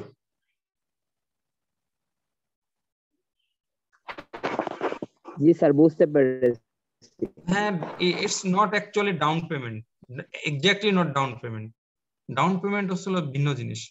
ডাউন পেমেন্ট হচ্ছিল ধরেন আপনি ইনস্টলমেন্টে সেল করছেন, তা 30% ডাউন পেমেন্ট নিয়েছেন না 70% ইনস্টলমেন্টে নিবেন, দুটা কিন্তু ভিন্ন জিনিস, right? Okay,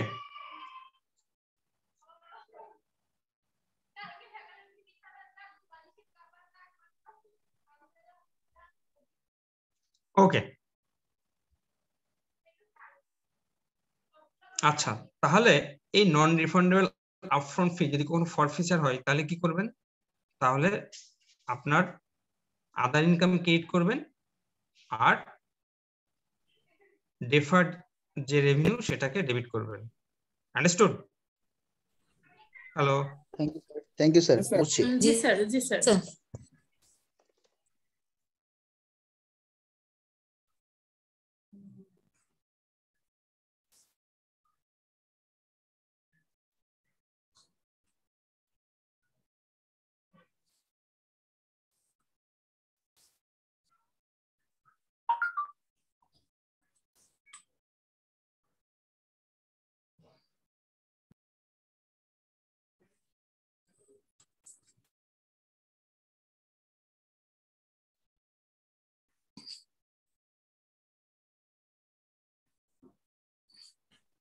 Sorry. Can you hear me? Hello. Ji sir, ji sir, ji sir. Okay. Then a license, distinct and non-distinct. সেটা আবার কি? ধরেন আপনি একটা প্রোডাক্ট সেল করছে আপনার কোম্পানি, সেখানে লাইসেন্সটা আলাদাভাবে কিনতে হয়, রাইট? তাহলে আপনার প্রাইস অ্যালোকেশন হবে, লাইসেন্সে আলাদাভাবে প্রাইস অ্যালোকেশন হবে। ধরেন প্রোডাক্টটা এরকম যে combination of item, item A, item B, item C, item D, এর সাথে আবার লাইসেন্স।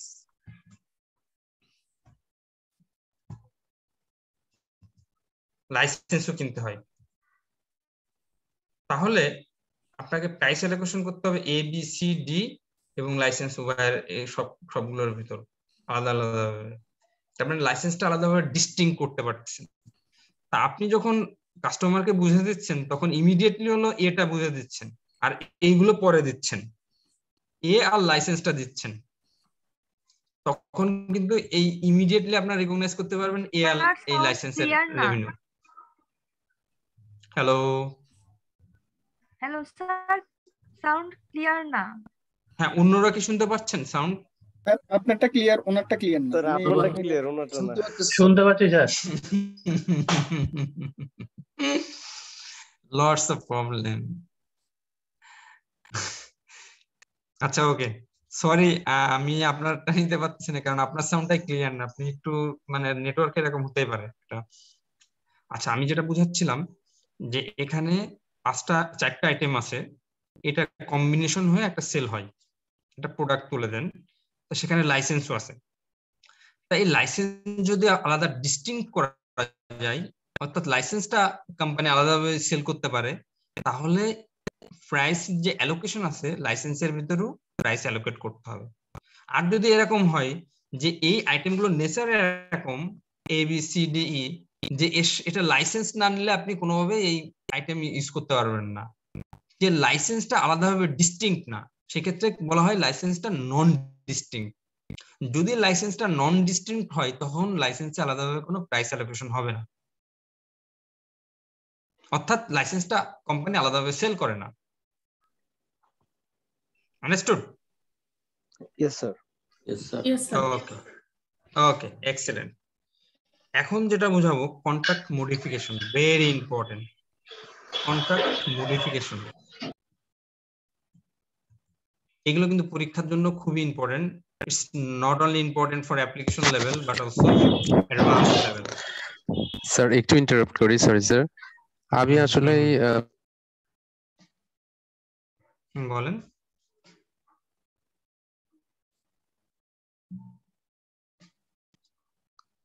হ্যালো, আচ্ছা সাউন্ড শোনা যাচ্ছে না, সরি। আমার সাউন্ড শুনতে পাচ্ছেন আপনারা? জি স্যার। জি স্যার, শুনতে পাচ্ছেন? জি স্যার, আমি শুনতে পাইছি। আচ্ছা, এখন আমরা পড়ছিলাম হচ্ছিল কন্ট্রাক্ট মডিফিকেশন। কন্ট্রাক্ট মডিফিকেশন কি? আচ্ছা, আমি একটা এক্সাম্পলের মাধ্যমে কন্ট্রাক্ট মডিফিকেশনটা খুব সুন্দর করে বুঝাই। কারণ আপনার যখন সিনারিও বেস কোশ্চেন আসবে অথবা কোনো অ্যাডজাস্টমেন্ট থাকবে, একটা ফুল কোশ্চেনই আসতে পারে এরকম কন্ট্রাক্ট মডিফিকেশন থেকে, তখন কিন্তু আপনাকে বুঝতে হবে যে এই সিনারিওটা হচ্ছিল কন্ট্রাক্ট মডিফিকেশনের। আমি একটা সুন্দর এক্সাম্পল দিয়ে বোঝাই। ধরেন একটা কম্পিউটার কোম্পানি, একটা কম্পিউটার কোম্পানি, এই কোম্পানির সাথে এবিসি আর একটা কোম্পানি যার 10,000 বা 20,000 এমপ্লয়ি আছে, তাদের জন্য কম্পিউটার কিনবে। তাই এবিসি কোম্পানি কম্পিউটার কোম্পানির সাথে তার কন্ট্রাক্ট হলো। কম্পিউটার কোম্পানি বললো যে 4,000 ইউনিট কম্পিউটার আমি তোমাকে দিব, ল্যাপটপ দিব, প্রত্যেক পার ইউনিটের প্রাইস আসছিল 40,000 টাকা করে। এটা 1 নভেম্বরে কন্ট্রাক্টটা হয়েছে এবং নেক্সট 3 মান্থের ভিতর সেই কম্পিউটার গুলো বুঝে দিবে। নেক্সট 3 মান্থের ভিতর। 1 মাস পরে এই এবিসির আরো কম্পিউটার প্রয়োজন, তার অনেক এমপ্লয়ি। এই কম্পিউটার কোম্পানি সে একটা বাল্ক অফার দিল, বললো যে ওকে 1 ডিসেম্বরে বললো যে তুমি যদি আরো 5,000 ইউনিট নাও, নেক্সট 5,000 ইউনিট তোমার জন্য আমি 35,000 পার ইউনিট রাখবো।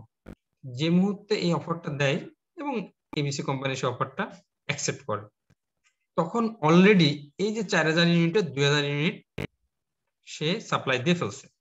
তাহলে আর কত হাজার ইউনিট আছে? 4000 ইউনিটের আরো 2000 ইউনিট আছে, আরো এই নতুন করে 5000, তাহলে 7000 ইউনিট সে টোটাল আরো দিবে। মানে 1 ডিসেম্বরে যখন বাল্ক অফারটা সে নিল, রাইট, বাল্ক অফারটা দিল এবং কাস্টমার সেটা নিল। এখন আসেন 31 ডিসেম্বরে দেখা গেল যে টোটাল 5000 ইউনিট ল্যাপটপ এই কম্পিউটার কোম্পানি এবিসি কোম্পানিকে প্রোভাইড করছে। এখন আমাকে বলেন তাহলে কত টাকা রেভিনিউ রিকগনাইজ করবে? সেটা কিভাবে করবে? এবিসি কোম্পানি না, এই কম্পিউটার কোম্পানি কত টাকা রেভিনিউ রিকগনাইজ করবে এই 5000 ইউনিটের জন্য?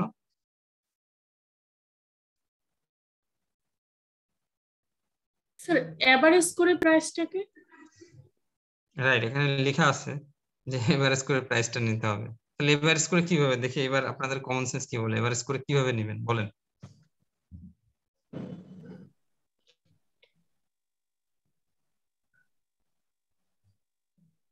হ্যালো, আর ওই 2000 এবং নতুন করে নেওয়ার জন্য যে 5000, এই দুটোটার প্রাইসকে যোগ করে টোটাল 7000 দিয়ে ভাগ করলে এভারেজ প্রাইস যেটা আসে সেটাই ধরবে।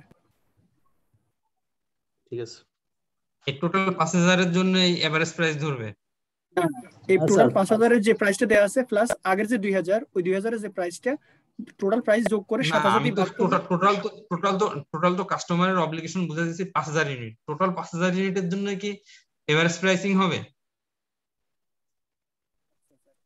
না স্যার, 2000 এর জন্য 40000 এর প্রাইসিং করব আর 3000 এর জন্য এই বাকি 3000 এর জন্য এভারেজ প্রাইস হবে। অ্যাবসলিউটলি কারেক্ট, বুঝতে পারছেন। পরীক্ষা আসলে তো পারবেন এগুলা, পরীক্ষায় কিন্তু আসছে অ্যাডভান্স লেভেলের দুইটা কোশ্চেন আসছে এরকম।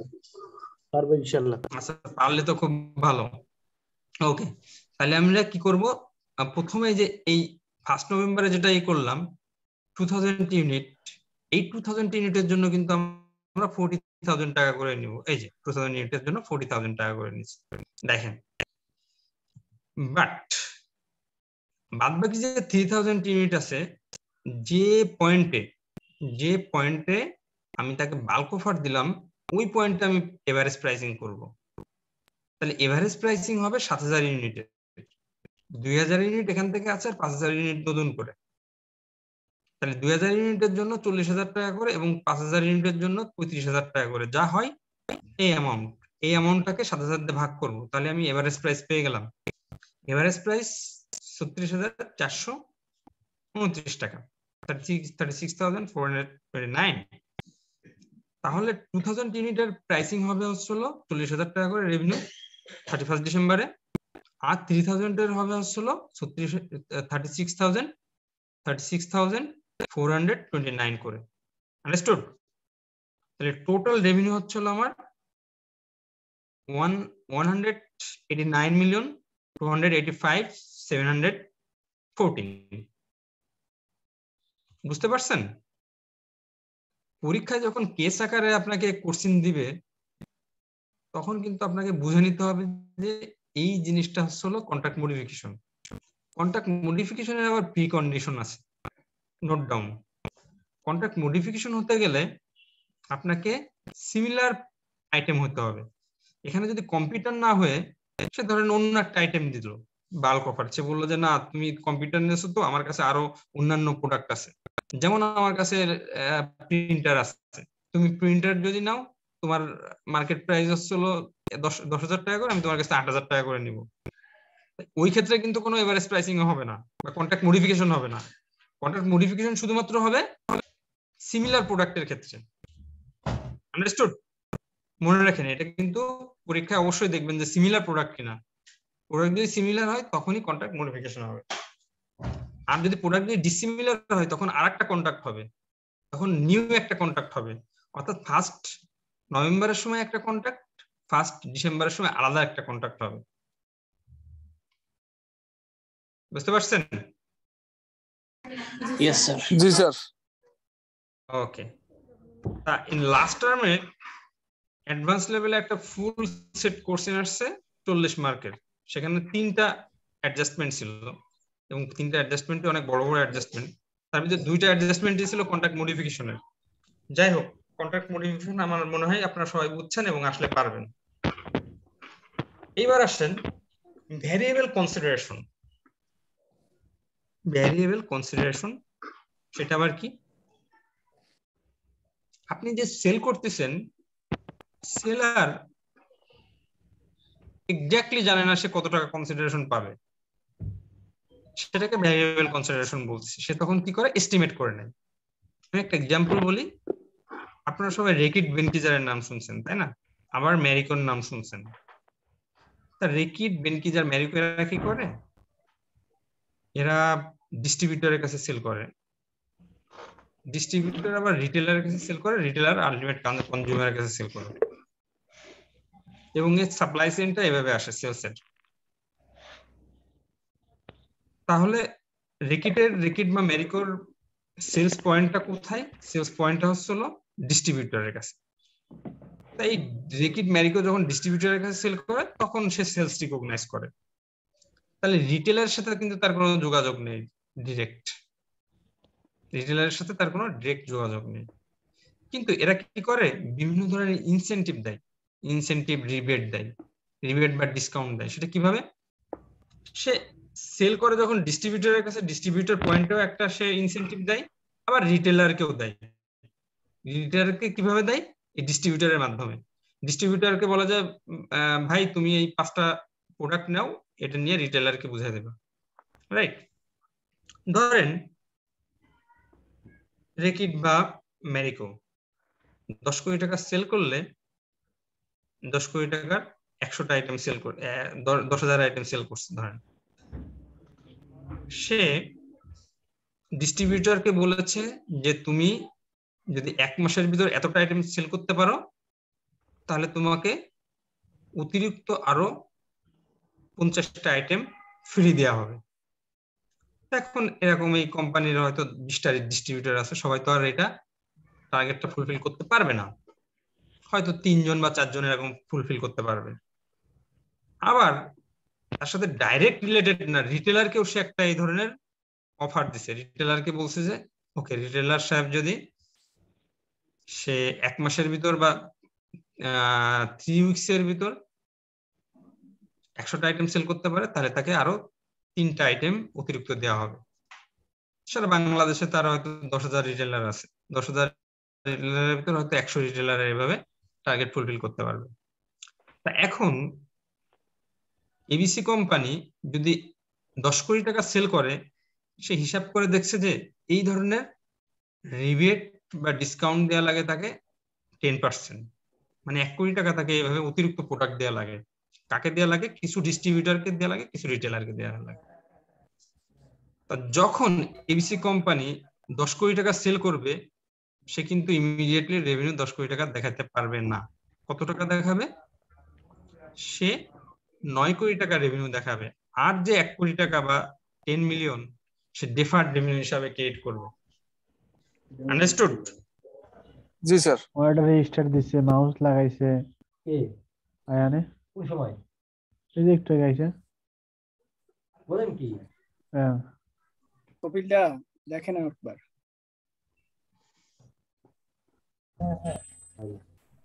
হ্যাঁ, কথা শেষ হয়েছে? আচ্ছা, তাহলে এখন ক্লাস নিয়ে। হ্যাঁ, ওকে। আচ্ছা, এখন সাইলেন্ট আছে। আচ্ছা দেখেন, বুঝাচ্ছিলাম যেন আপনাদের। আচ্ছা, ডিসকাউন্ট বা রিবেট, তাই না? আচ্ছা, তাহলে আপনি কি করবেন? 10 কোটি টাকা 1 কোটি টাকা যেটা 10 মিলিয়ন এটা ডেফার্ড করবেন। তাহলে এই ডেফার্ডটা কখন আপনি রিলিজ করবেন? যখন অ্যাকচুয়ালি ডিস্ট্রিবিউটর বা রিটেলারকে প্রোডাক্টটা বুঝে দিবেন তখন আপনি রিলিজ করবেন। আন্ডারস্টুড? ধরেন 5টা আইটেম আপনি ডিস্ট্রিবিউটরকে দিচ্ছেন আর 5টা আইটেম রিটেলারকে দিচ্ছেন। তাহলে এই রিটেলার এবং ডিস্ট্রিবিউটরকে যখন এই আইটেমটা বুঝে দেবেন তখন আপনি ডিফার্ড রেভিনিউ ডেবিট করবেন না রেভিনিউ ক্রেডিট করবেন। ওকে ওকে স্যার। ওকে, এবার আসুন ফ্রি স্যাম্পল। অনেক সময় আপনারা দেখেন যে বাই ওয়ান গেট ওয়ান থাকে, তা একটা বাই করলে আরেকটা দিচ্ছেন, তাই না? তা আপনার বাই ওয়ান গেট ওয়ান থাকলে ফর এক্সাম্পল প্রোডাক্টের প্রাইস হচ্ছে 100 টাকা, 100 টাকা নিয়ে আপনি দুইটা আইটেম বুঝে দিচ্ছেন। বাই ওয়ান গেট ওয়ান এর আগে প্রোডাক্টের কস্টিং ছিল 40 টাকা, তখন আপনি সিওজিএস 40 টাকা রেকর্ড করতেন। যখন বাই ওয়ান গেট ওয়ান আসবে আপনার কিন্তু সিওজিএস এই দুটোর জন্যই রেকর্ড করতে হবে, অর্থাৎ তখন 80 টাকা রেকর্ড করতে হবে। তখন আপনার মার্জিন আসবে 20%, আগে আসতো 60%, রাইট? ওকে, এবার আসেন bundle offer. Bundle offer very important এবং আপনাদের জন্য প্রায় প্রায় কোশ্চেন আসে বান্ডিল অফারের থেকে। বান্ডিল অফারটা কি? মোবাইল কোম্পানিগুলা ভেরি রেলিভেন্ট একটা এক্সাম্পল দিই। মোবাইল কোম্পানিগুলো বান্ডিল অফার দেয়, সেটা কি?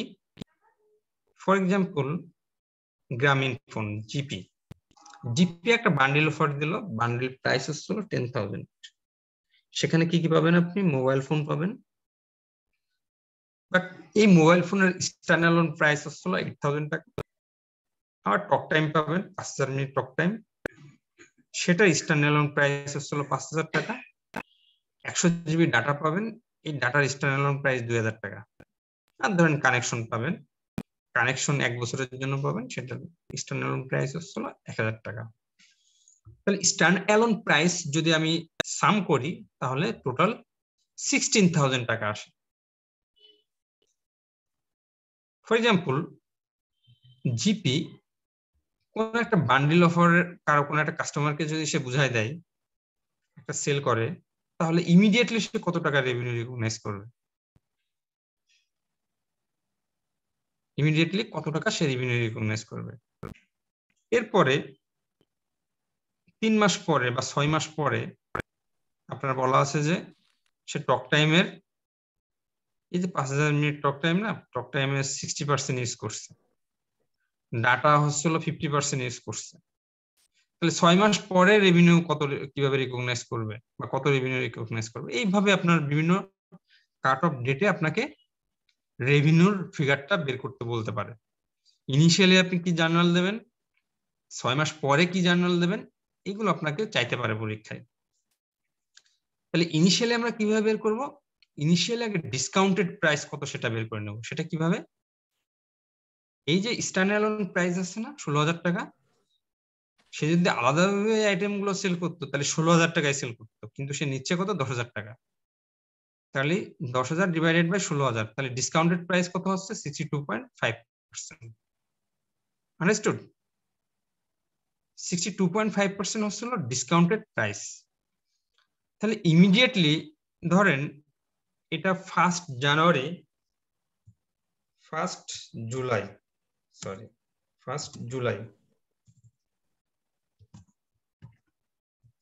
2021 সেল করছে।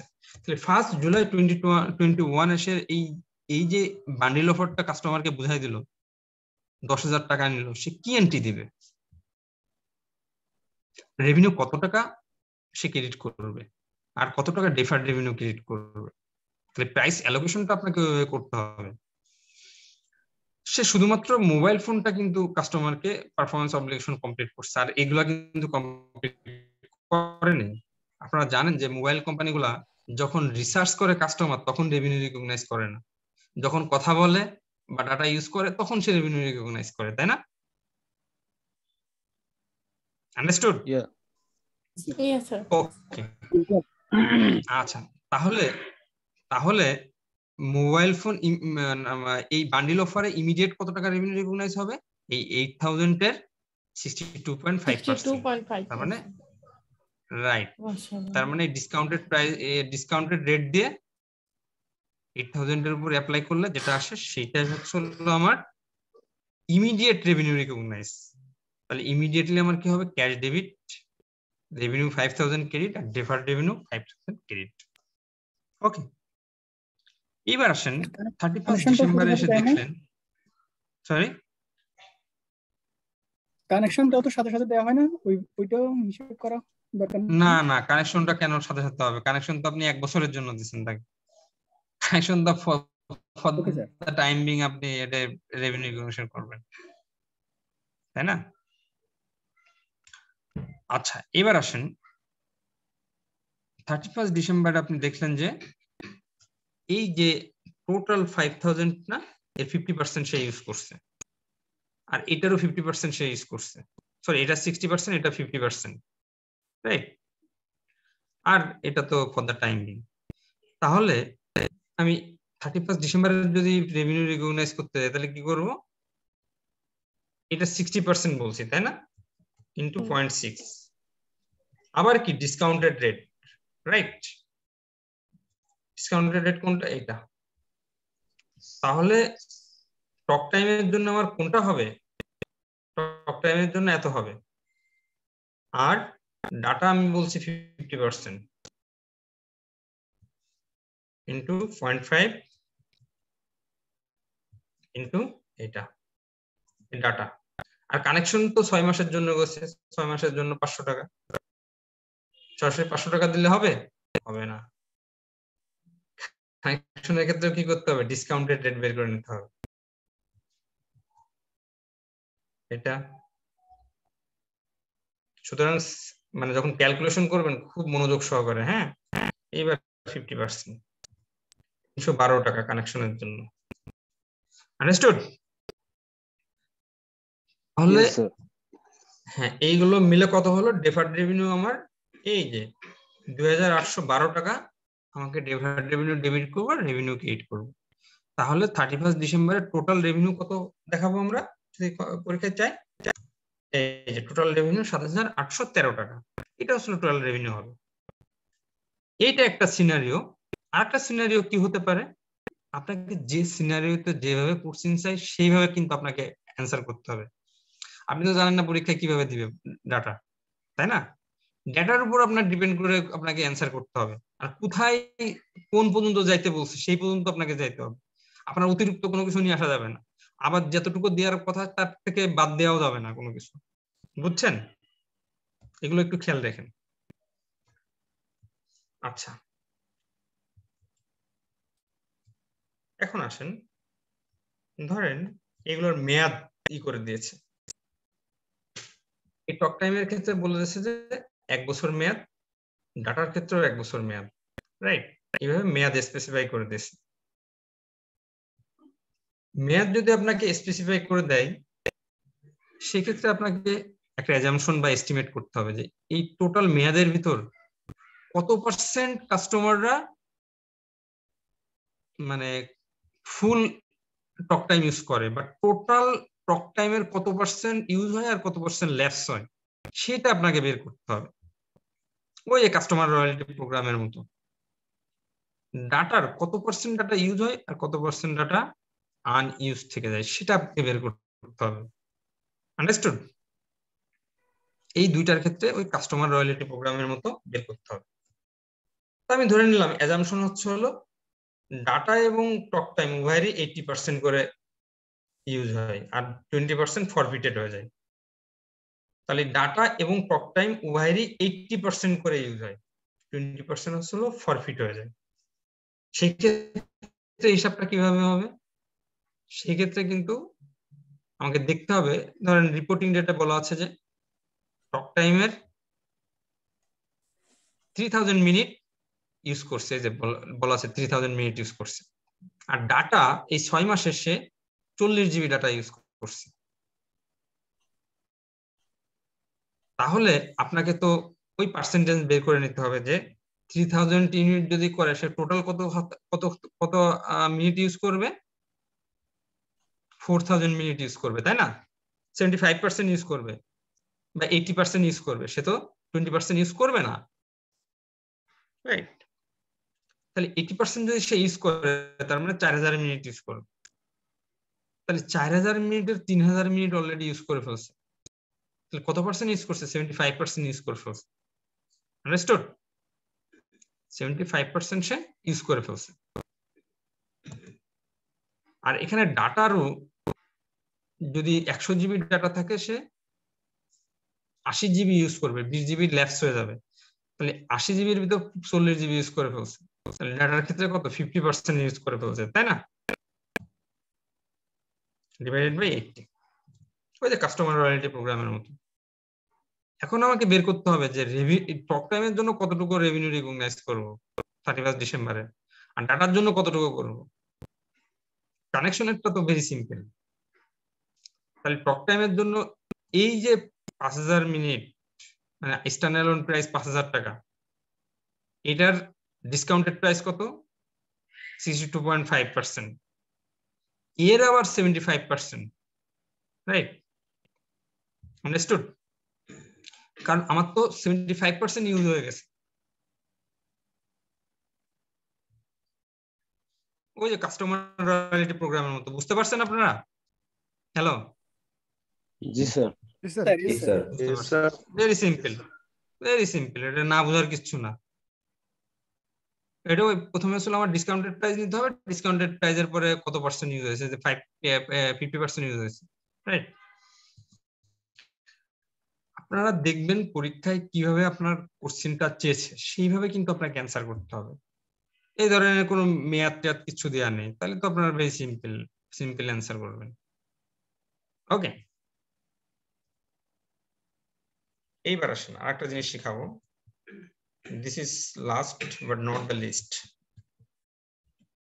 expected loss recognition, right? expected loss recognition, এটা কি? এখানেও IAS 37 এর একটা অ্যাপ্লিকেশন আছে IFRS 15 এ।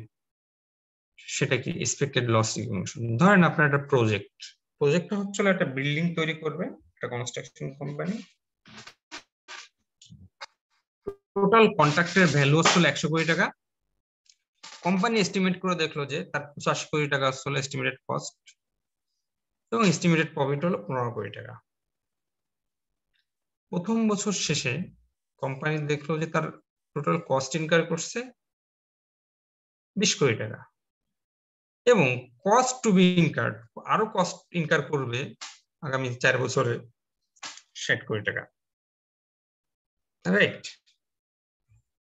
তাহলে আপনার এই পার্সেন্টেজ কমপ্লিশন বের করতে হবে। তা পার্সেন্টেজ কমপ্লিশন মেথড অনুযায়ী তার টোটাল কস্ট কত 80 কোটি টাকা, তাই না? কারণ এই যে 20 কোটি টাকা ইনকার করছে আর 60 কোটি টাকা ইনকার করবে, যদিও এখানে 85 কোটি টাকা প্রথমে ছিল, ইয়ার এন্ডে যায় এস্টিমেট কমে গেছে, কস্ট কমে গেছে, তাহলে আমি 20 ডিভাইডেড বাই 80, এই পার্সেন্টেজে আমার হলো কি রেভিনিউ রিকগনাইজ করতে হবে। মানে এটা হলো আমার পার্সেন্টেজ কমপ্লিশন অনুযায়ী 25% কাজ সম্পূর্ণ হয়েছে, রেভিনিউ কত হবে এই 1000 ইন্টু 25%, এত মিলিয়ন, রাইট? তাই তো 250 মিলিয়ন হচ্ছিল বা 25 কোটি টাকা আমার রেভিনিউ হবে প্রথম বছরে, আর কস্ট তো 200 মিলিয়ন ইয়ার এন্ডে, রাইট? তাহলে আমার প্রফিট হচ্ছে কত? প্রফিট হচ্ছে 5 মিলিয়ন প্রথম বছরে। প্রথম বছর ইয়ার এন্ডে প্রফিট 5 মিলিয়ন হচ্ছে, বা সরি 5 মিলিয়ন না 50 মিলিয়ন বা 5 কোটি টাকা, রাইট? 5 কোটি টাকা হচ্ছে। সেকেন্ড ইয়ারে ফর এক্সাম্পল করোনা আসছে, আপনার ম্যাটেরিয়াল ইম্পোর্টের কস্ট সিগনিফিকেন্টলি বেড়ে গেছে, কিন্তু কন্ট্রাক্ট প্রাইস তো স্ট্যাগন্যান্ট, এটা তো আর বাড়াবে না। তো দেখলেন যে কস্ট টোটাল ইনকার করছে 50 million, sorry 50 crore, 100 million, cost to B incurred 56 million, right? মানে 2 বছরে, এটা কিন্তু 2 বছরে, এই 500 মিলিয়ন হয়েছে এটা 2 বছরে। তাহলে টোটাল কন্ট্রাক্টের কস্ট কন্ট্রাক্ট ভ্যালুকে এক্সিড করছে, তাই না? কত কোটি টাকা দ্বারা এক্সিড করছে 6 মিলিয়ন বলেন? 6 মিলিয়ন না 60 মিলিয়ন 60 মিলিয়ন বা 6 কোটি টাকা দ্বারা এক্সিড করছে। 6 কোটি তাহলে টাকা। এই 6 কোটি এই 6 কোটি টাকা লস আপনাকে ইমিডিয়েটলি রিকগনাইজ করতে হবে। এটা আসলে এক্সপেক্টেড লস রিকগনিশন বলে এই জন্য। তাহলে আপনি দেখলেন যে টোটাল 500 কোটি টাকার কাজ হয়েছে, সরি 50 কোটি টাকার কাজ হয়েছে, আরো 56 কোটি টাকা ইনকার করবে, তাহলে কত পার্সেন্ট কমপ্লিট হলো?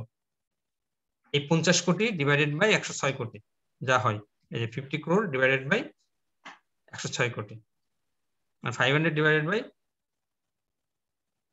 1060, হ্যাঁ 47%, রাইট 47% হচ্ছিল কাজ কমপ্লিট হয়েছে। আচ্ছা, তাহলে কমপ্লিশন অনুযায়ী আমার রেভিনিউ কত হবে? 47%, রাইট, টোটাল রেভিনিউ। তাহলে এই টোটাল রেভিনিউ থেকে আমি ফার্স্ট ইয়ারে যে রেভিনিউটা সেটা বাদ দিয়ে দেবো। ফার্স্ট ইয়ারে কত রিকগনাইজ করছি? এই 250 মিলিয়ন, রাইট। তাহলে এই বছরের রেভিনিউ হবে 221 মিলিয়ন, রাইট, 221 মিলিয়ন 0.7। এইবার সিওজিএসটা আমি এমন ভাবে রিকগনাইজ করব যেটা 2 বছরের নেট লস আমার 6 কোটি টাকা হয়। 2 বছরের নেট লস 6 কোটি টাকা হয়, এমন ভাবে রিকগনাইজ করব। তাহলে সেটা কিভাবে রিকগনাইজ করব? এইটা এর সাথে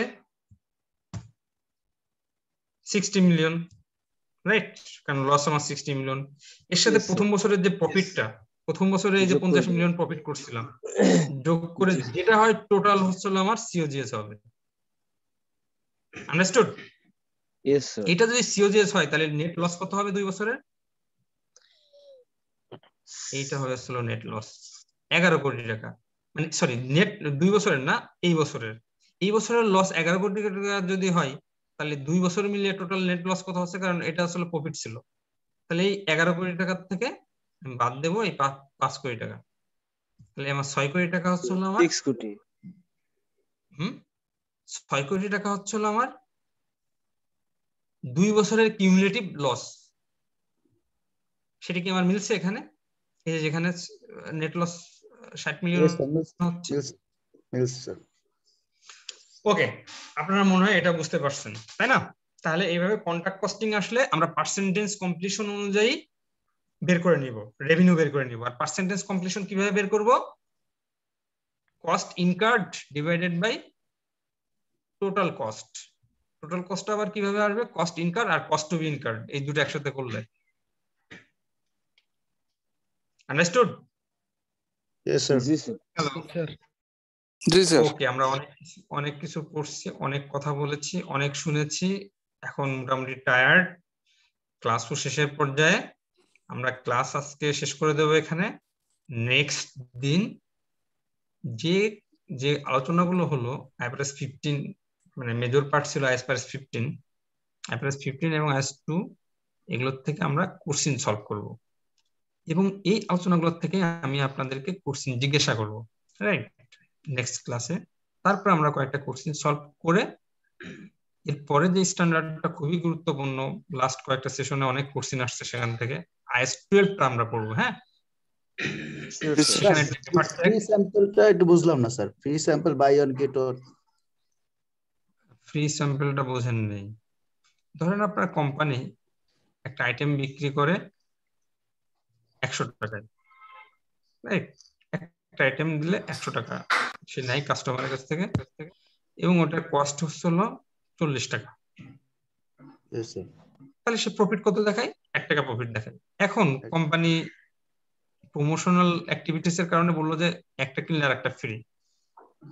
সে দুইটা আইটেম বুঝে দিল কাস্টমারের কাছ থেকে সে 100 টাকাই নিচ্ছে, সে কিন্তু রেভিনিউ 100 টাকায় রিকগনিশন করবে, কিন্তু সিওজিএস তার কত? 80 টাকা। সিওজিএস তখন 80 টাকা হবে, 80 টাকা হবে, আর প্রফিট 20 টাকা হবে। জি sir. Understood? Yes, sir. Yes. Very simple এই জিনিস। Sir hello. হ্যাঁ হ্যাঁ স্যার শেষের যে সিওজিএসটা, হ্যাঁ স্যার শেষের সিওজিএসটা যে 300 মানে 331 কোটি টাকা, এটা একটু একবার। জি স্যার, জি জি জি জি জি। এই রেভিনিউটা, এই যে রেভিনিউটা এর সাথে লস যোগ করছি, কিউমুলেটিভ লস। জি তার সাথে গত বছরে যেটা প্রফিট ছিলাম ওটাও তো যোগ করতে হবে, নইলে তো আপনার মানে টোটাল 2 বছরের ফলাফল 60 মিলিয়নে আসবে না। তো আপনাকে এই বছরে টোটাল লস দেখাতে হবে কত, 11 কোটি টাকা, তাহলে আসলে আপনার কিউমুলেটিভ লস 6 কোটি টাকা আসবে, কারণ আপনি আগের বছর প্রফিট দেখায় রাখছেন না। জি ওকে জি স্যার। স্যার আমরা কি এক্সেল শিটটা পেতে পারি স্যার? হ্যাঁ অবশ্যই পাবেন, এক্সেল শিট পাবেন, বাসায় আর একটু পড়াশোনা করবেন, আমি এগুলো থেকে কোশ্চেন জিজ্ঞাসা করব, কোশ্চেন কিছু সলভ করব, এবং আপনাদের রেসপন্সিবিলিটি আসলে IAS-12টা বাসায় দেখে রাখা, যাতে ক্লাসটা খুব দ্রুত বুঝতে পারেন, কারণ এখানে অধিকাংশ পার্টিসিপেন্টই IAS-12 পড়েন নেই বা ডেফার্ড ট্যাক্স সম্পর্কে অত ভালো আইডিয়া নাই। ওকে, এটা বাসায় একটু পড়ে আসবেন যাতে ক্লাসটা দ্রুত বুঝতে পারেন। Okay sir, thank you sir. Thank you so much, you R most welcome. Thank you sir. আসসালামু আলাইকুম। আসসালামু আলাইকুম sir. Welcome everyone. Thank you sir. ওয়ালাইকুম আসসালাম স্যার। আসসালামু আলাইকুম স্যার। ওয়ালাইকুম আসসালাম। আসসালামু আলাইকুম। ঠিকঠাক কি আমরা মেইলে পাবো নাকি? আসসালামু হ্যাঁ আলাইকুম স্যার। মেইল করে দেবো, ঠিক আছে, মেইল করে দেবো। স্যার আপনার ফ্রি থাকতে একটা কোয়েশ্চেন করতাম। হ্যাঁ বলেন। স্যার যে শেষে যেটা বুঝালেন এক্সপেক্টেড লস রেকগনিশন, এটার অ্যাপ্লিকেশনটা ঠিক কি আমি আসলে বুঝতে পারি নাই। এটার অ্যাপ্লিকেশন হচ্ছে হলো কনজারভেটিজম কনস্ট্যান্ট করছেন না, কনজারভেটিজম কনস্ট্যান্ট হলে যদি কখনো লস হয়, এটা IAS-37 পড়লে আর একটু বুঝতে পারবেন। IAS-37 এ একটা টার্ম আছে, সেটা হলো আপনার টার্মটা হচ্ছে হলো সাঙ্ক কস্ট টাইপের, সাঙ্ক কস্ট না, সরি ভুল বলছি, এটা কন্ট্রাক্টর নামটা মনে আসছে না, এক্সিকিউশন কন্ট্রাক্ট না এক্সিকিউটরি কন্ট্রাক্ট, এরকম একটা নাম আছে। সেটা হচ্ছে যদি কোনো কন্ট্রাক্ট থেকে যতটুকু রেভিনিউ আসবে তার থেকে যদি কস্ট বেশি হয়ে যায়, তাহলে সেটা ইমিডিয়েটলি লস রিকগনাইজ করতে হবে।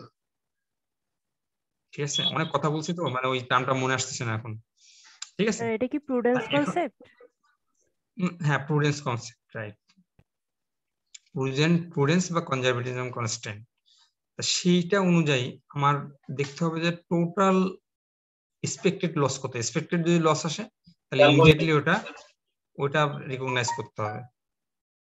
ওকে, এটা ইমিডিয়েটলি রিকগনাইজ করতে হবে, সেটা আমি বুঝিয়েছি। Okay sir.